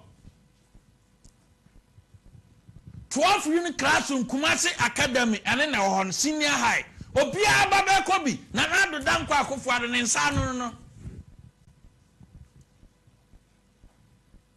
secretary domase mon hwa dan ya yasie eneguwo no yasie wie completed 12 units secretary domase senior high secretary das eno mo kan secretary domase no enne da ho no enye anumgao ebi na won chen ayegusu sie no secretary domase adana obi anti wo banya ademehye na se okwo ha ema oyam sisi na nando danko akofo ado aye aduma yankwa bono region akumfiam ya bono is ana chira ni gokaye bono akumfiam ya senior high 12 unit classroom block munyima ne mpie ene da ho no weye 2018 ene esi sa dan we ene da ho no enti uba kwa ema yam nchiso yesisi adan na mpa yenwa yanum ampipi yenwa yanum we are facing it and krana no mo kwa no mo nya ba bi na do ma amadi tro se wasi adan no na nando ba wo be si adan we ya bono is there akumfiamia ye mra kra senior high me am diem ene ne da ho no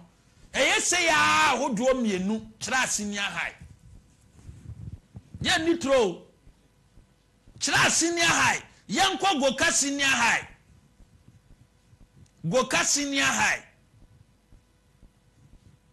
Goka senior high so de na da ho no eno krastra goka de omu hia mo ese ma omu mo ka ho goka omu hia dan ne bia ka ho 12 unit classroom goka they need more ese nya bi ma omu bi yanko central region infante mangas 18 unit classroom block mo fanto so ne yanko infante man hwedane na si ho no one say Ghana ni omusi ma de and they are fine. Contractor na ye bad. say and any will become or drew man moon or whom crown or sit down and fine. Any pie by as you. Any panye. And the dahon. Where am Fantiman guess?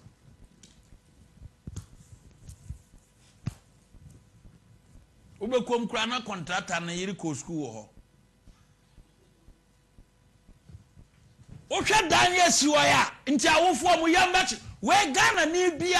babunu obi ababekọ bi anamboa na nado danko akofo ado 2018 adan na ose o hye Ghana fo bo na nkora na omo ya starting free education omo nya ba bi na no adan na promise say odebema Ghana fo no eninie we hebo boy yin 1-1 hebo boy yin 1-1 hebo boy yin 1-1 enne da hono yanko St. Augustine Central Region wa 18 unit St. Augustine enne gu hono ye nitro St. Augustine College 85% complete anameboa anando danko akofo ne nsanu adwuma yanko Eastern Region me yin 1-1 mo bia hwebi enti samonse face the country a mo be hu bi enya propaganda do mama betna ase no call World Bank kwaji sika $156 million sika no de be yada ase me de bi beto amoase etinu wo pesika na wianti wo se me de kwato pad when na be supply pad na wo se lodina na be supply pad no owie ya na so de bi kwa akosi community day sa community day na so mu si 123 no okuje to abrakwa na numton oto mu firi so no na o ma si 14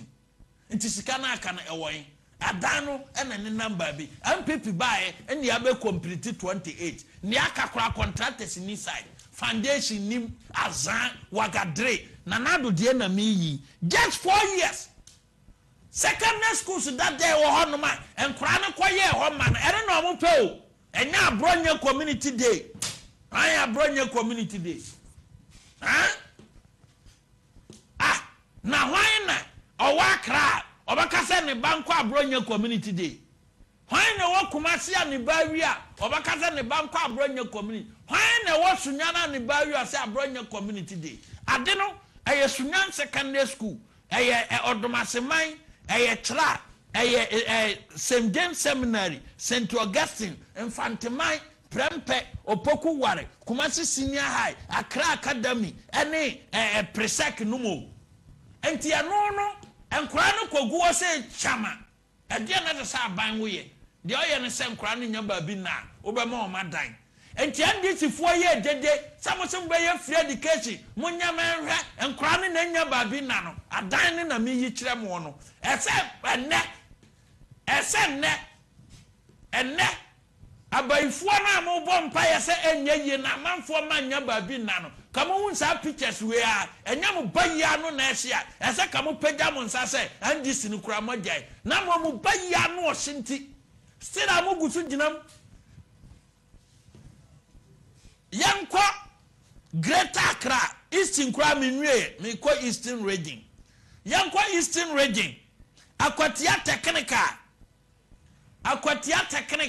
enne da ho no adan na me yi obi anhwe bi 18 unit we me fa no say 85% complete enne da ho no yanko New Job Senior High 18 unit classroom enne na gu wo no ya to asampam ho samping Akuapeman Senior High akuapem wode oduru ane che waduru nuhu ni abekwan krom akuapeman akuapeman Senior High ene da 18 unit ada ne egu ono ene fe we ada we no mu community day na nyepe antu we school no ho dada o ana asase e da o ye sibia kan ho hese da ne si wo munhwe bi awofo andi sifuo di trɔkyerɛ mo mamu yam hyehye mo free senior high hono enne me de adanse ne mamu sɛ wo ba benya ba me se enya covid na ka akora bia no obetena fie o enya covid na nka akora bia no obetena fie because adan ne ye available ba bi on beda so ye available classroom be fia de e available nanado efese niema nanado office niema ye be mama wo niema se se san ye be ye no because daragaman we no onya no nkonya kinu wi ano afa adwene se munko ditro wu aban ne so munko ditro na Ghana fo so de emfie nwotene ba beso a omutimi de tro to aba because 2008 Ghana fo hwe tro so na to aba andi si ba ye so no omu hu se won be dada Ghana fo na gi tumi nto ma man mo se de ama ya ni ada ho ja se nka galamse fo bi na ya amamadwa ba ne kwa mebo ho yenya mo saa mo nkita bag ne nam kroma Greater Accra Kwabianya senior high ye Accra we fresh pa yes wo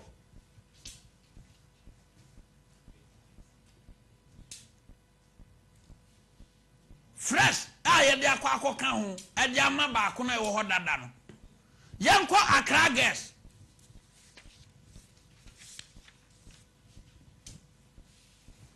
Accra girls ene da ho no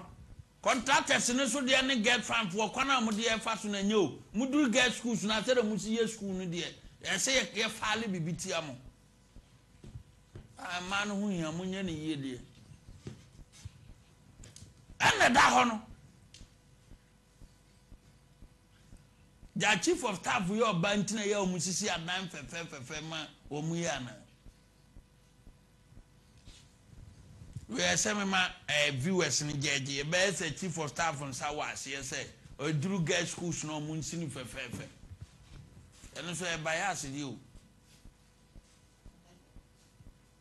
be say oni hu be say o shase Northern region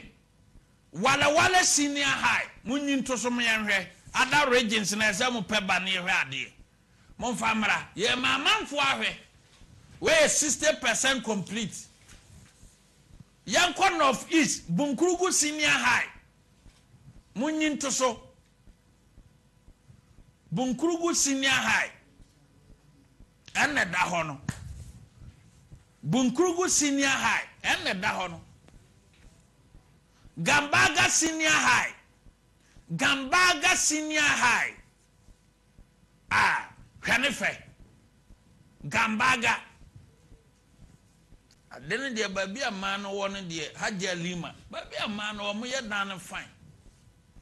Hadia Lima Mahama Gambaga senior high hedan ne si won kama na nadu danko akofo ado ne nsa no Savannah region Bole senior high medam fukurom medam ho ni suku wo edana yakwakosi edana yakukrusi ho 60% medam ho edana omuhia mampanyini si enne ho no Bole medam ho edana yakukura yesi ama omuno no yenko Salaga senior high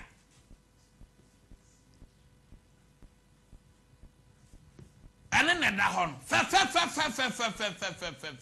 ye adwuma no mo obi ahun se oba ebenya ba bia yere ada oba benya ba bia yere atenasi asua de entimo mamu yamu nyeren ensese mo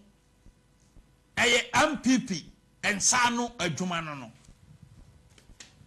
yenkwa Damangu senior high 80% complete Damangu ene sum ho no fe na mo se ye be ye free education mo mahwe a na nadu danko akofo ado onwa nanum o okasa obeye Water region Bishop Himan senior high Water region eno so yaye ene da ho no fe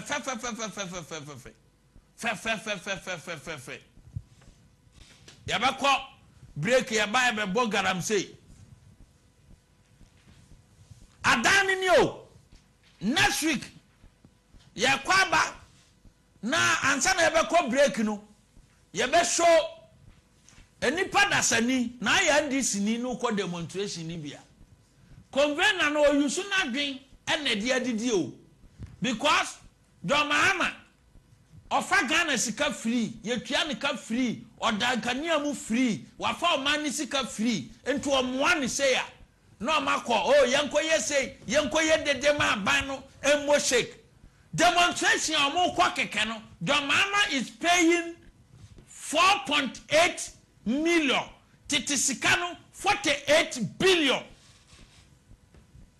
na Mahama wo se ahonkyere aba Ghana no Mahama wo se ahonkyere aba Ghana no Ghana fo omo kyere omo no yenche 48 billion no yenche no 1000 Ghana ma amanfo woni maduma ebetuma ye wo so de ko demonstration na wa wo ko demonstration no wotena afie na Mahama send 1000 Ghana ma o etimi ton handkerchief. This is common sense. Mahama eka obo ewo demonstration ho de omo ko demonstration nko ano 48 billion ana Mahama eje ana me de atoso no 48 billion ana oje no omo de ye demonstration sa o mo bi 1000 Ghana enipa krosu 4,800 ene benya sika ni bi e dia start te omo pe 1,000 Ghana na 10 million e dia ton anka e dia ton handkerchief e dia fantosi wa akoma dan aton no enipa 4,800 sa sika we sa o se aduma ni Ghana 48 billion entimi mi aduma for Mahama 48 billion entimi mi aduma because a small factory no you don't need more than 1 million Ghana cedis to establish a small factory. When you want guase, because we need plans be a konyanke plans in Kwan. Yanko break mra, Niamfa galamse shem. Galamse yase kan ye pa. E binuma yomo anoma kone. Wamu kwa nsuasi kwa hunu nsuo ni ba. No mama bisase hwanye. Hemfa fo na nanado de aduma ne ja omo a wo ye aduma ne basasa accountability Ghana fo say they need accountability galamsey fight no they need accountability yankomra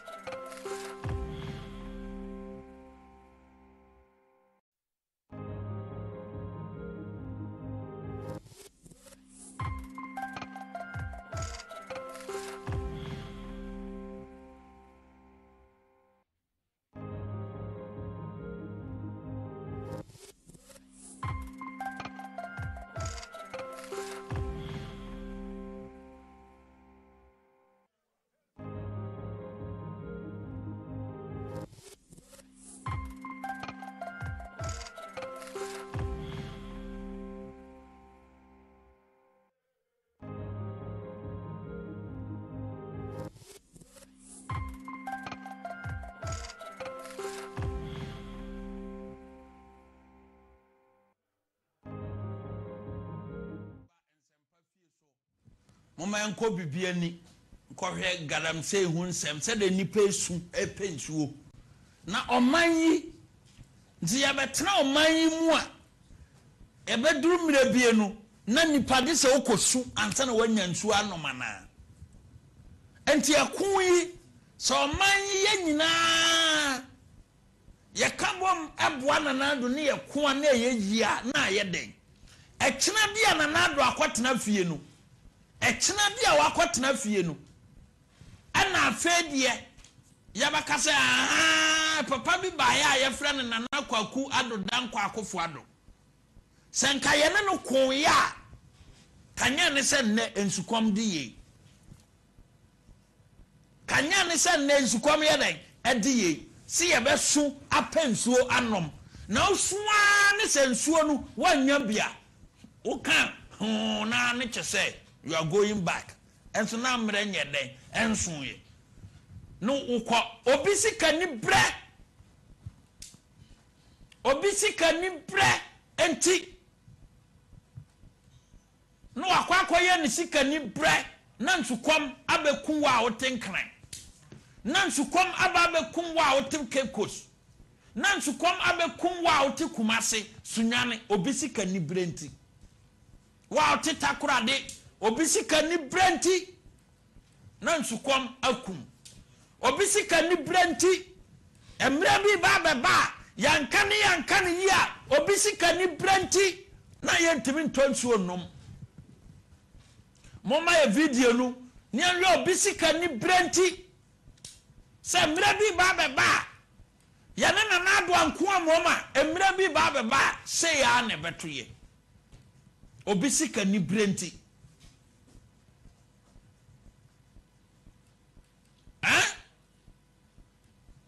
Illegal miners have left these pits on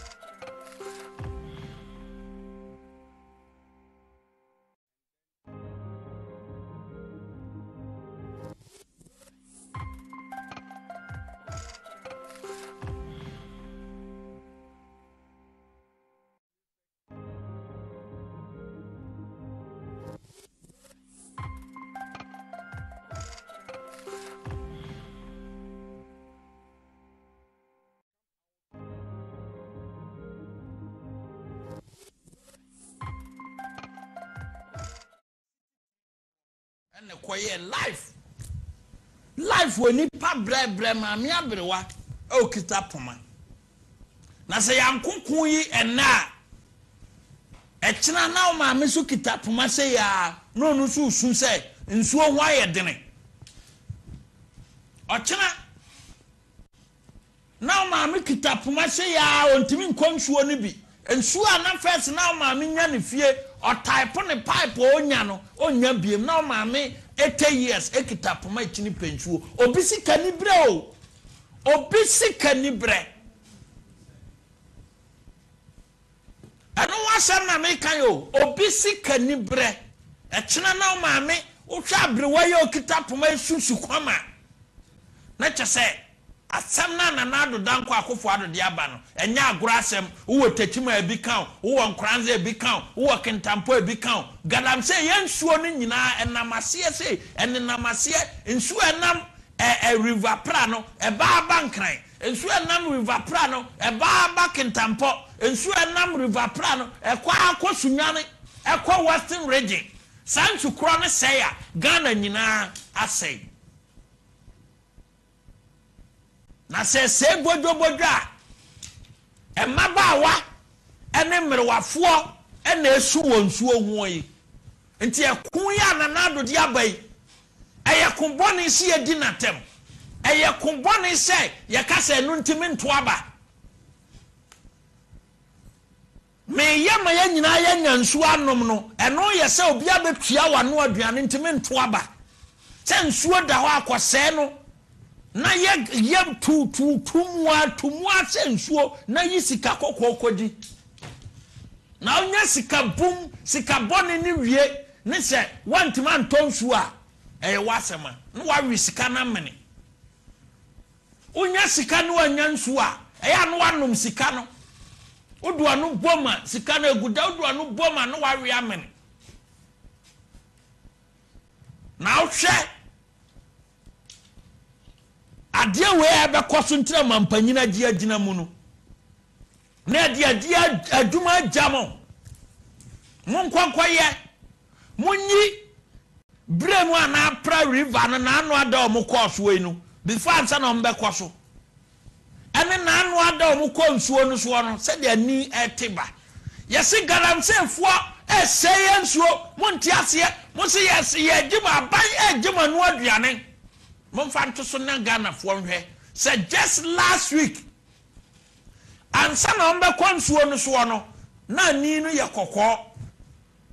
4 days nie na galamsefo na free nsuo na se no ani afiri ase yeteba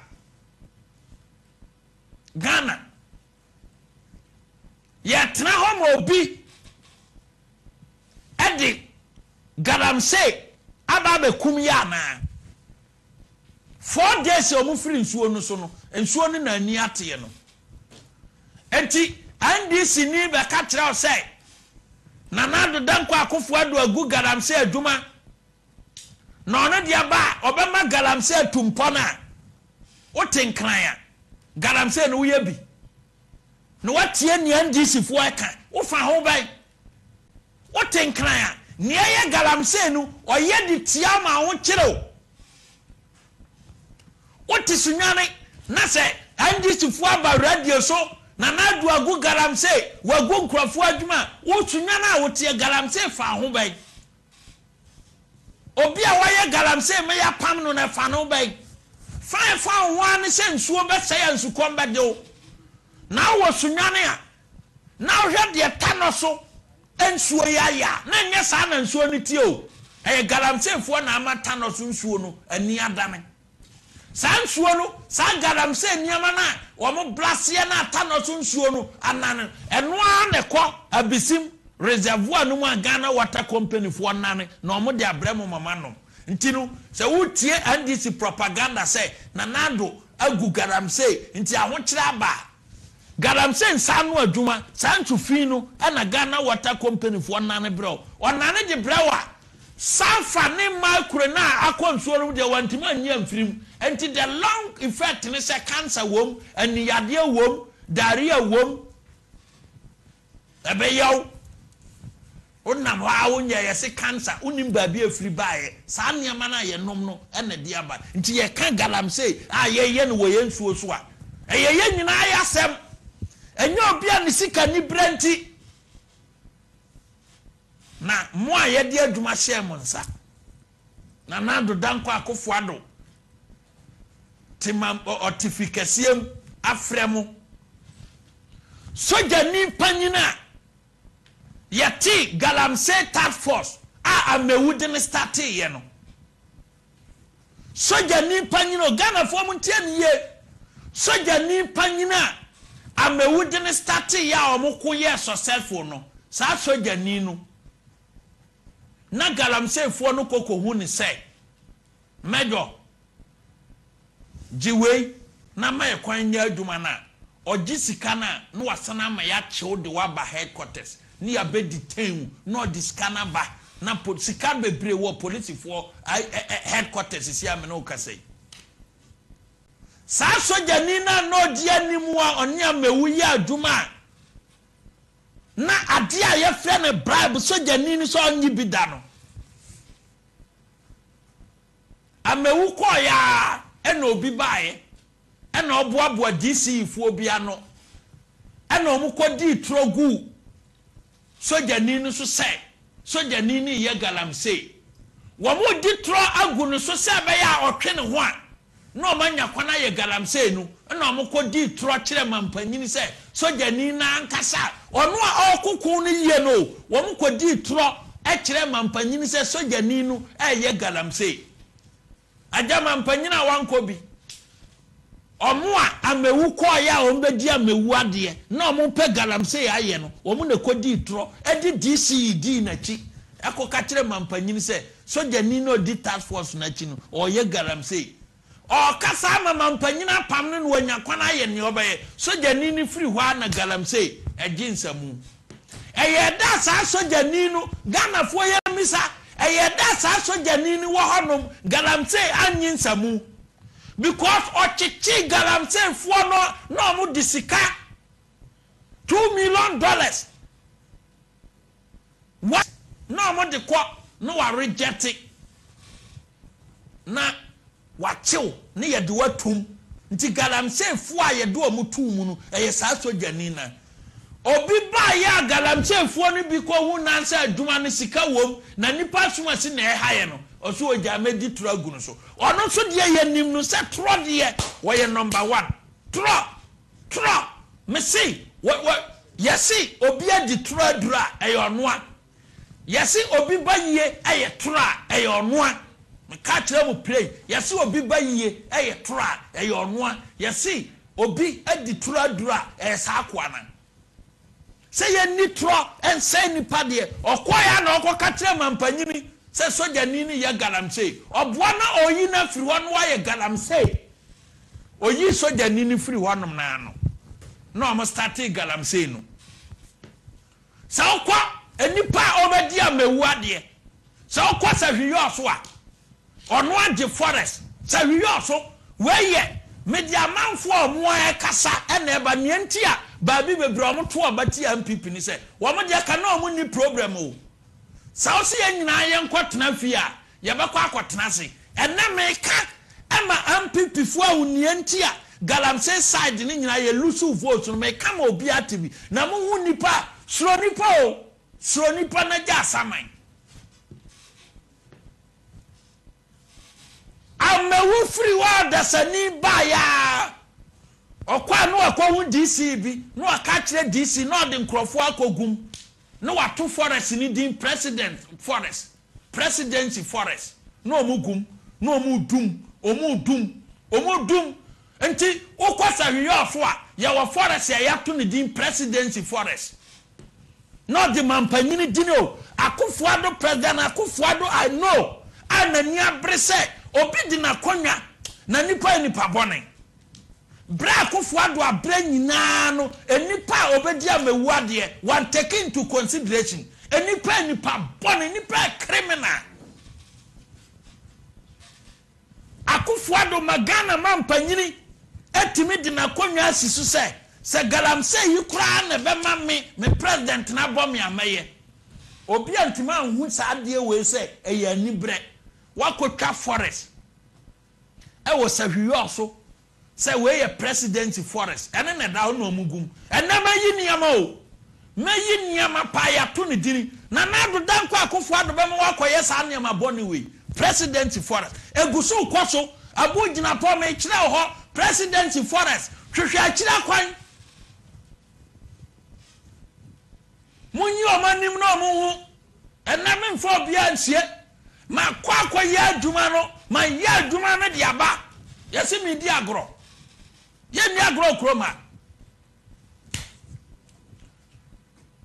samu se ye bagaram se sada mo bebotuo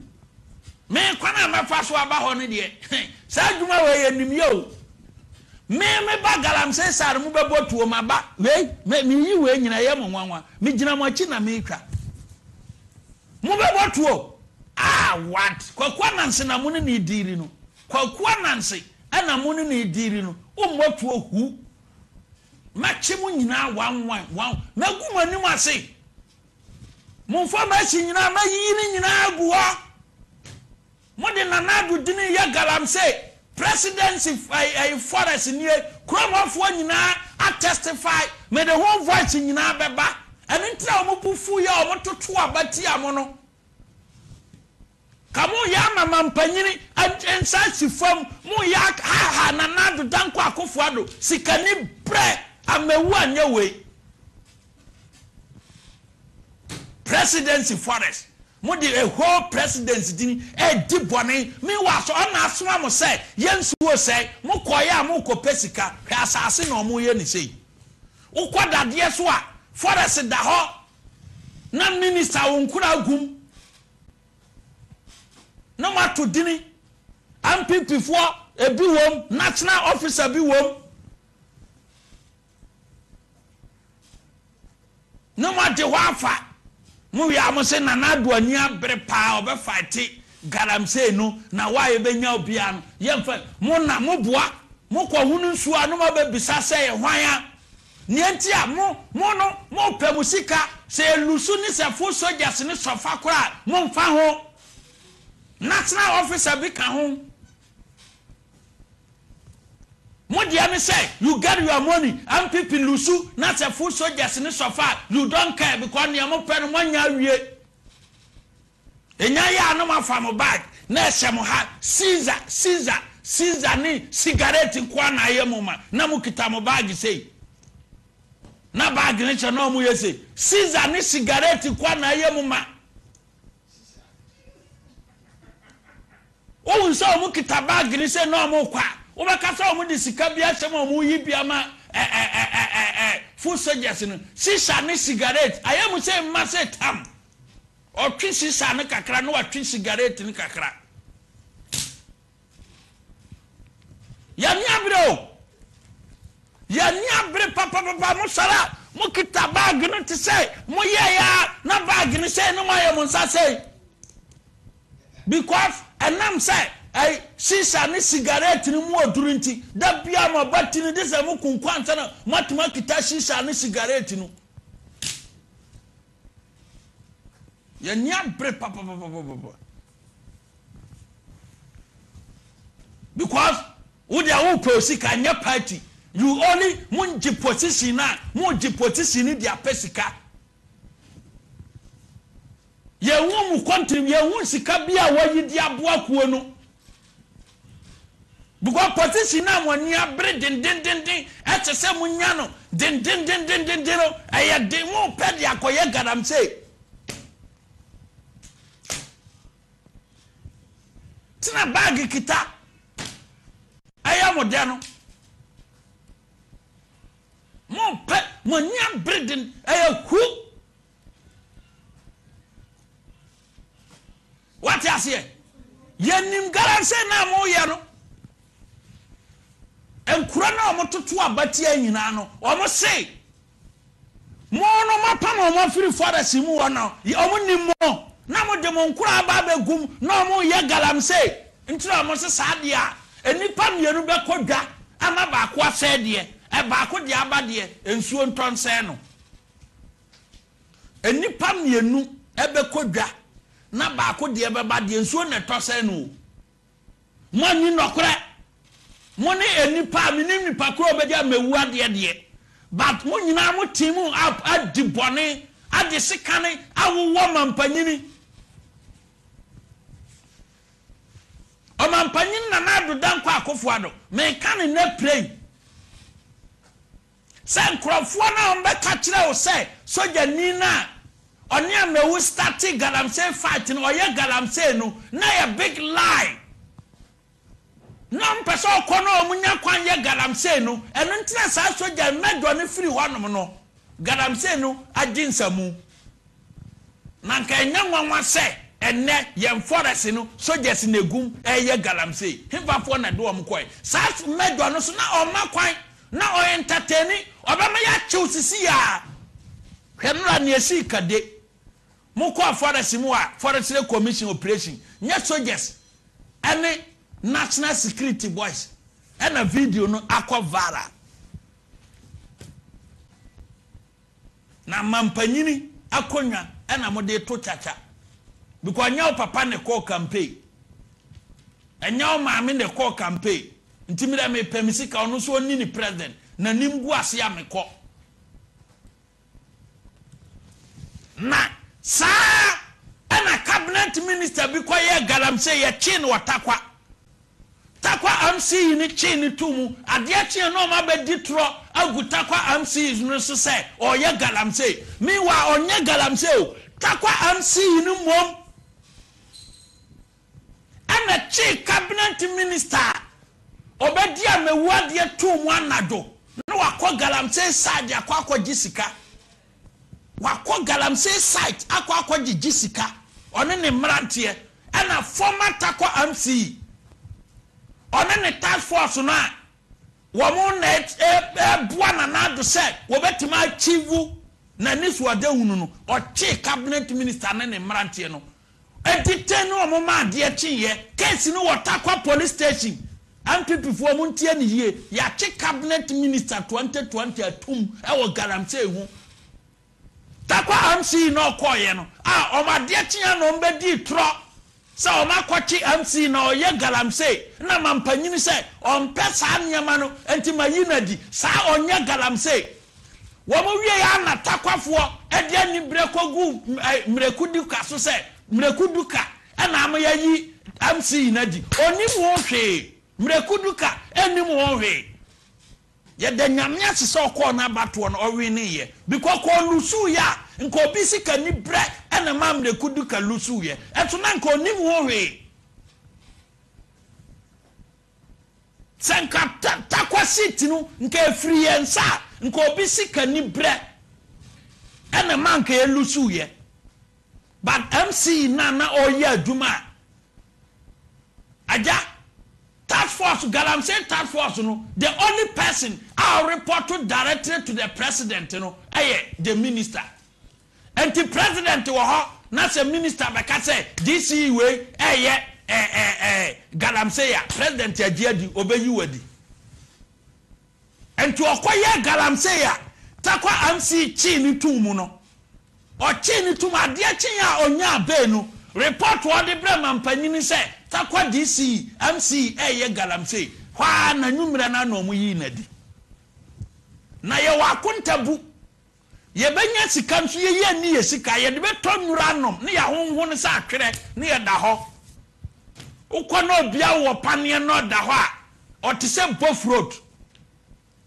wa honhon se bofroad no da ho nto onya sika peda wo pane ba ko a wa honhon da ho se bofroad nto onya sika pe what you say yanim andi siguru bia ye friend shark andi siguru bio a ono wo galamsey ni mu dada na MPP fo binum e de omo ho akobọ no e na omo ne shark no e na ye galamsey ade anana do say ye ntu ase wo mo site nie no ye ga andi siguru a ye friend shark na MPP fo mienu bi no mo kitabagi say ya no mo ne no ni ayiri yabati nipa mienu bi ubehu am da bia bag we kitomo mema o ma ja bag we yusu okroma mema o ma ja bag we yusu kroma nanse mo be ja yusu ube na bag kitomo say ya na omo di twa pictures sisa ni cigarette ayemu ma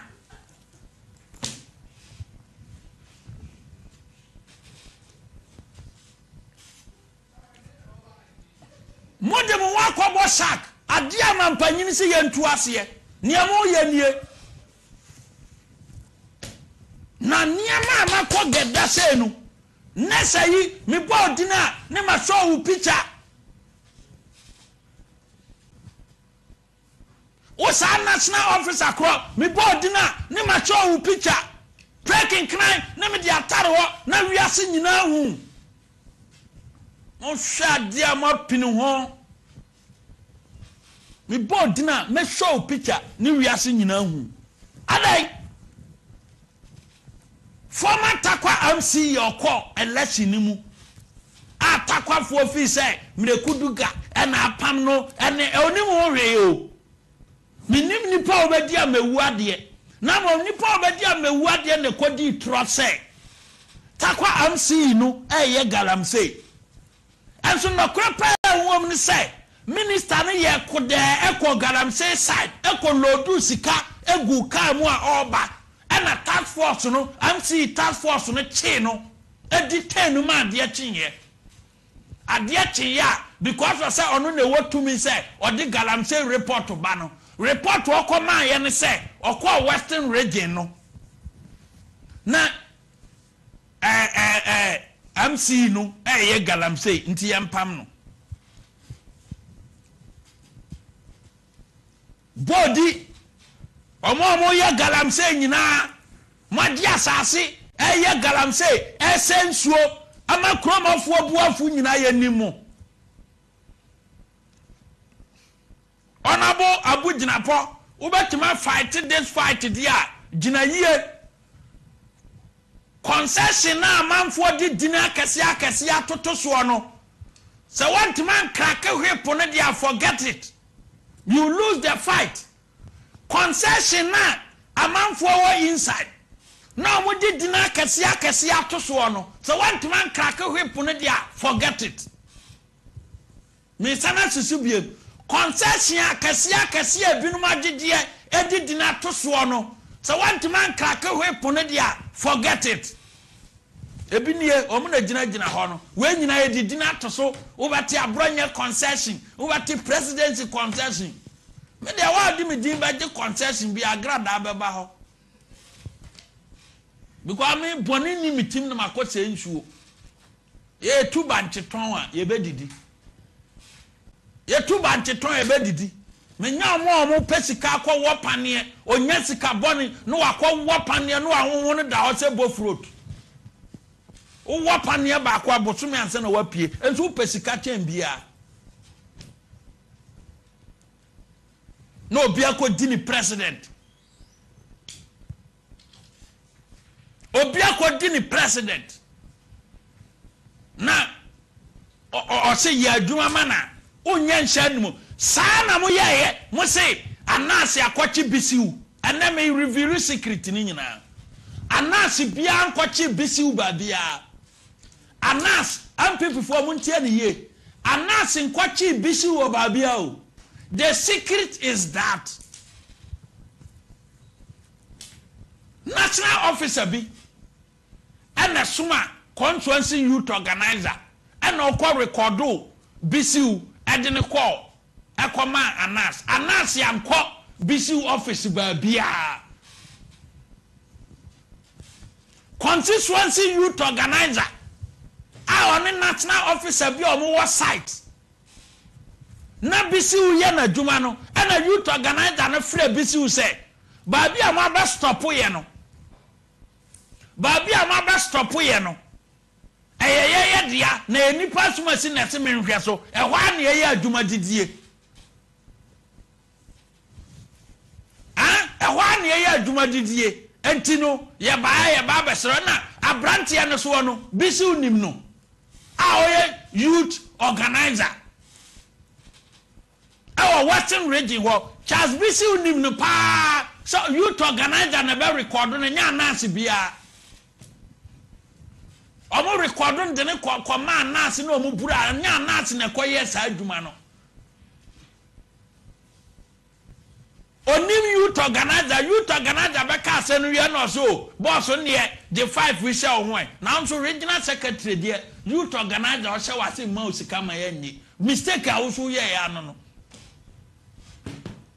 Regional secretary there any kwanse youth because adwuma no de na wo ye.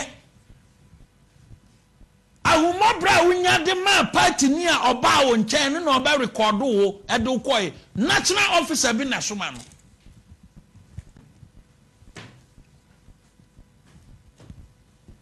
And a man, national officer being a small conference youth organizer be. Muntiani yo, national officer be, and a small conference youth organizer be, man call record do BCU, and I'm a video no, a man, announce say, BCU, a bribe. And then no crap, mistake a BCU, yeah, and say, Nakura man is coming, send me to way. Now, conference officer chairman bono raging na conference chairman and na conference youth organizer and na secretary no asiam o chairman there menye there alantra conference youth organizer o sia me mami me na say me ma obibi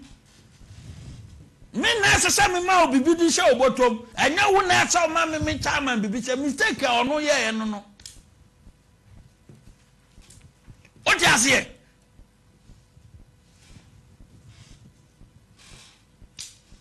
Yanim ni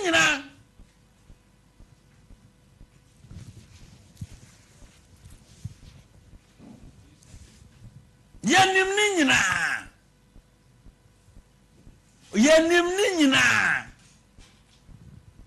Mana bisiu ena bisiu na adwuma na bisiu ye no. Na no ose. Ochiyachi mwana mo ye party fo mo ye galamse ne na mo setting up ni mistake ya na me kan ye no nka na bisi udi adwuma na oye no na nka oye adwuma ni mistake oye anse sa sikafia na ache no onim boy no onim no oye conference youth organizer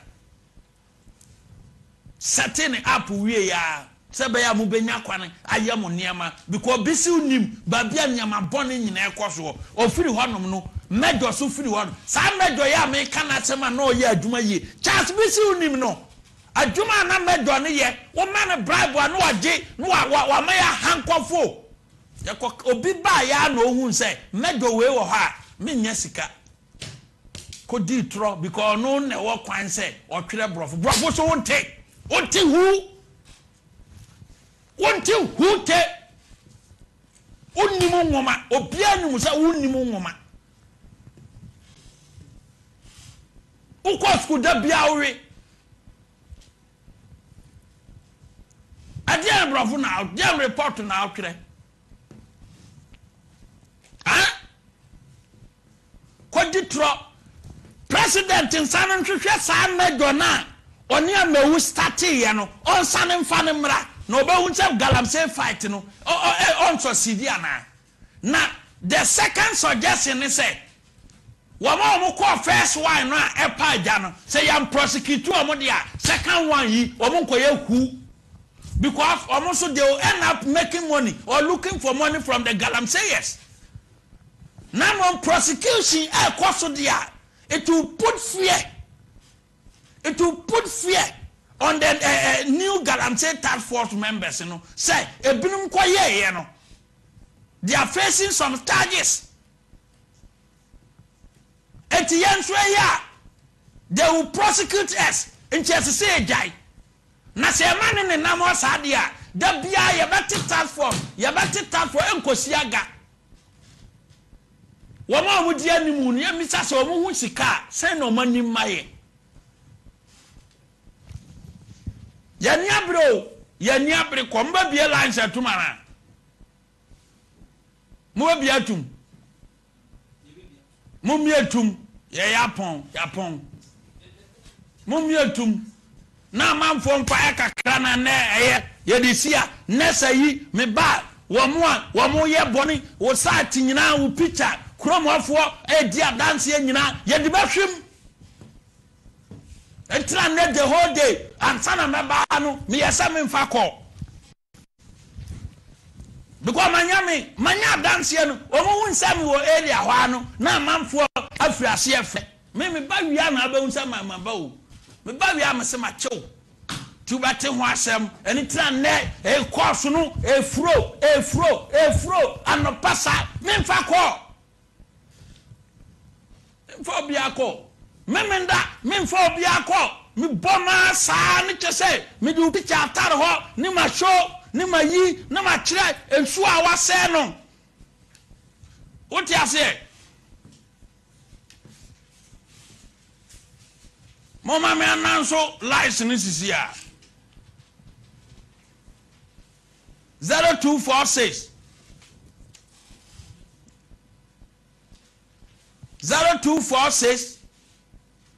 45 0667 0246 45 0667 ye fa be 5 callers 10 ni yapon adiasa nondu abo 0246 45 0667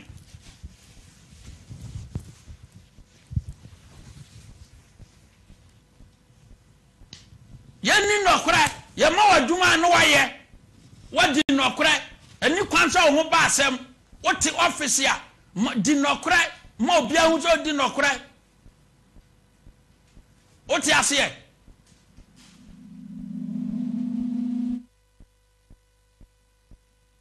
ya ma waduma mampanyini ma waduma yesa be ya ho ma asem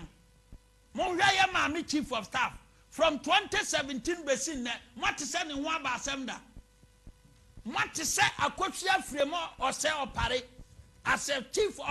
of staff wa ye aduma first 4 years awie ni one ma asem da obi anya ne ho asem anka ne ho so o ye aduma sedie ne ho ma asem di nokora kire mampanyini odi nokora kire mampanyini enti anya wanwa se Ghana mampanyini enya agidie esande position ni ma no sane ma waduma se yes so odi nokora yes one line so twajatum.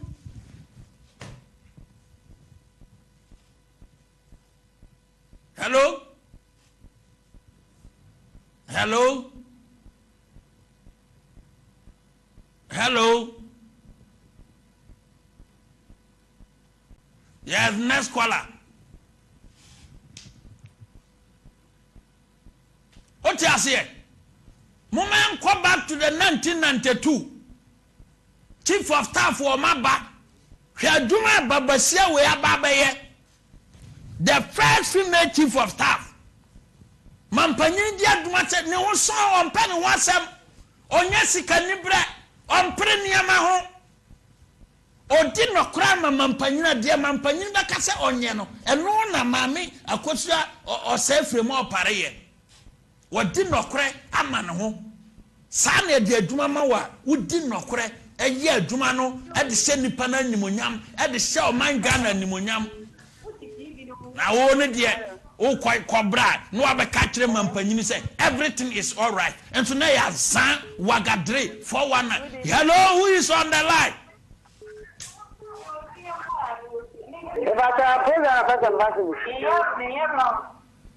O say Edum wa fidie ne kakra wai ya fra say Never tell me free. Ya chipram so. Ja chipram so o ya fra say. Oman penye ku for mo yire mo go na si from pa na.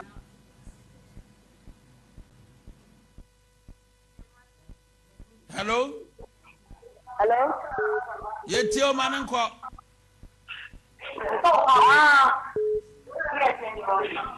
Nega better battery. Ba to me jiraye. Hello? Mere pare na topo.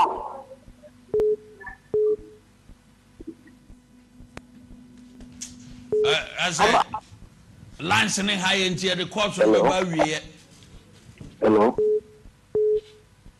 Hello. Hello. Hello. Hello. Hello. You're talking Kaya Frost. Good evening. Good evening. Program. So program I have many idea.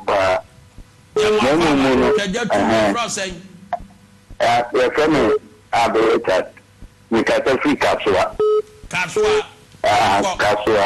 Program more many idea. No,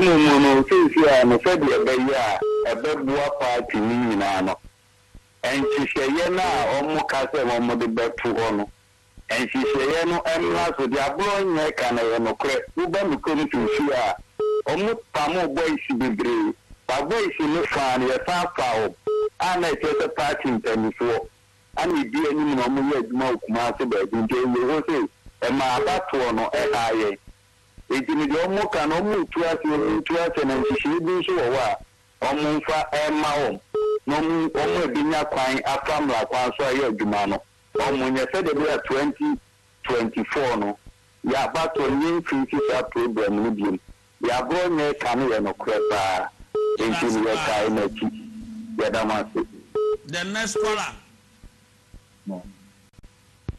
Hello, the next caller. Hello.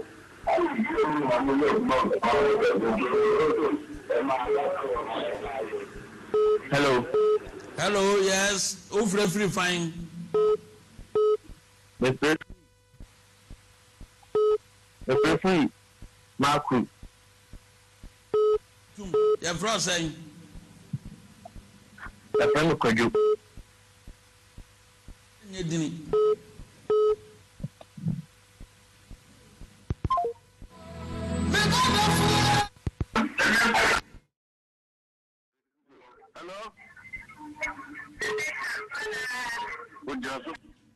Hello. Hello.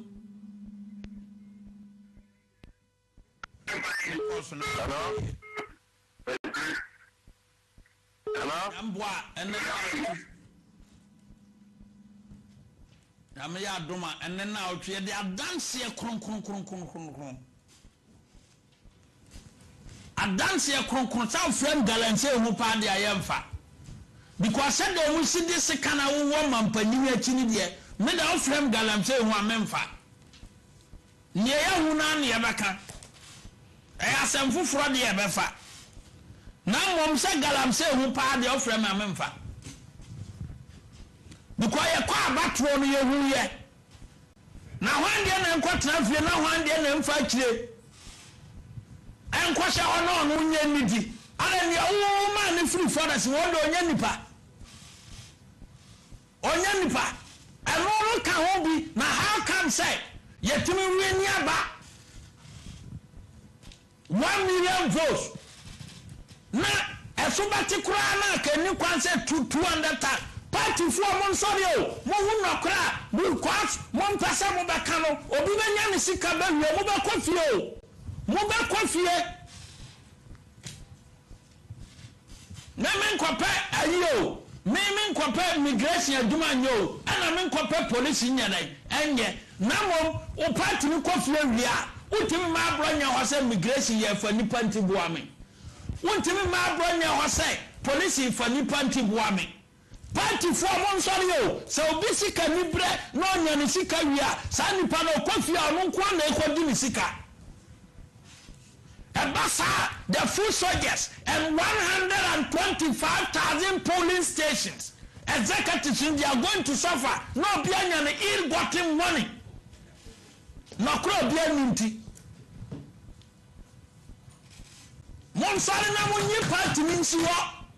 As I said 2024, ya wini abano, si ya miya kuroni ne, ema kurona ngudia, na se kuronu gusuwa ose dia, and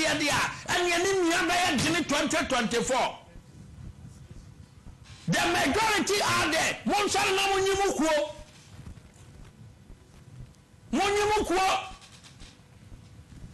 Si ya nyina ya kwa benkura, se wene ya kwa ya, ajia ni monyama, pesa na anu adansuwa ni na atie. Ade, That's the last caller. Move on to me.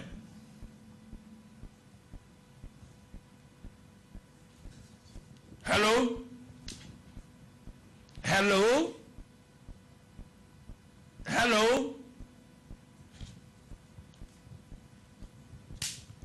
Hello? Hello? Oh, my phone.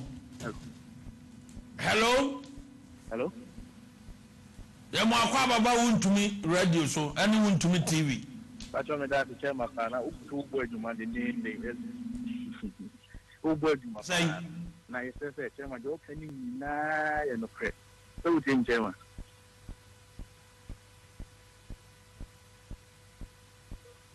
Hey, bad jobs were galanting the gusu koso. Gabusu DC any youth organizer. Omu gusu edumane koso na chairman. That's all the work omu funa. Omu ti je edumano. Asuma onu so gusu onu so kan na party ni na en koso. Omu gusu is for galanting so mani koso chairman. How work omu. Me kasa fi wese no je na FM asuma. Toti. Otenga.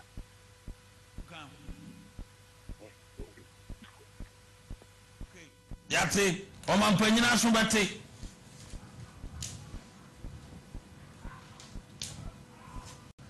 Oman Penina Sumbate.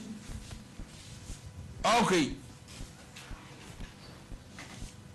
And then now, okay, about Twasso, and the dance here, at the Abba.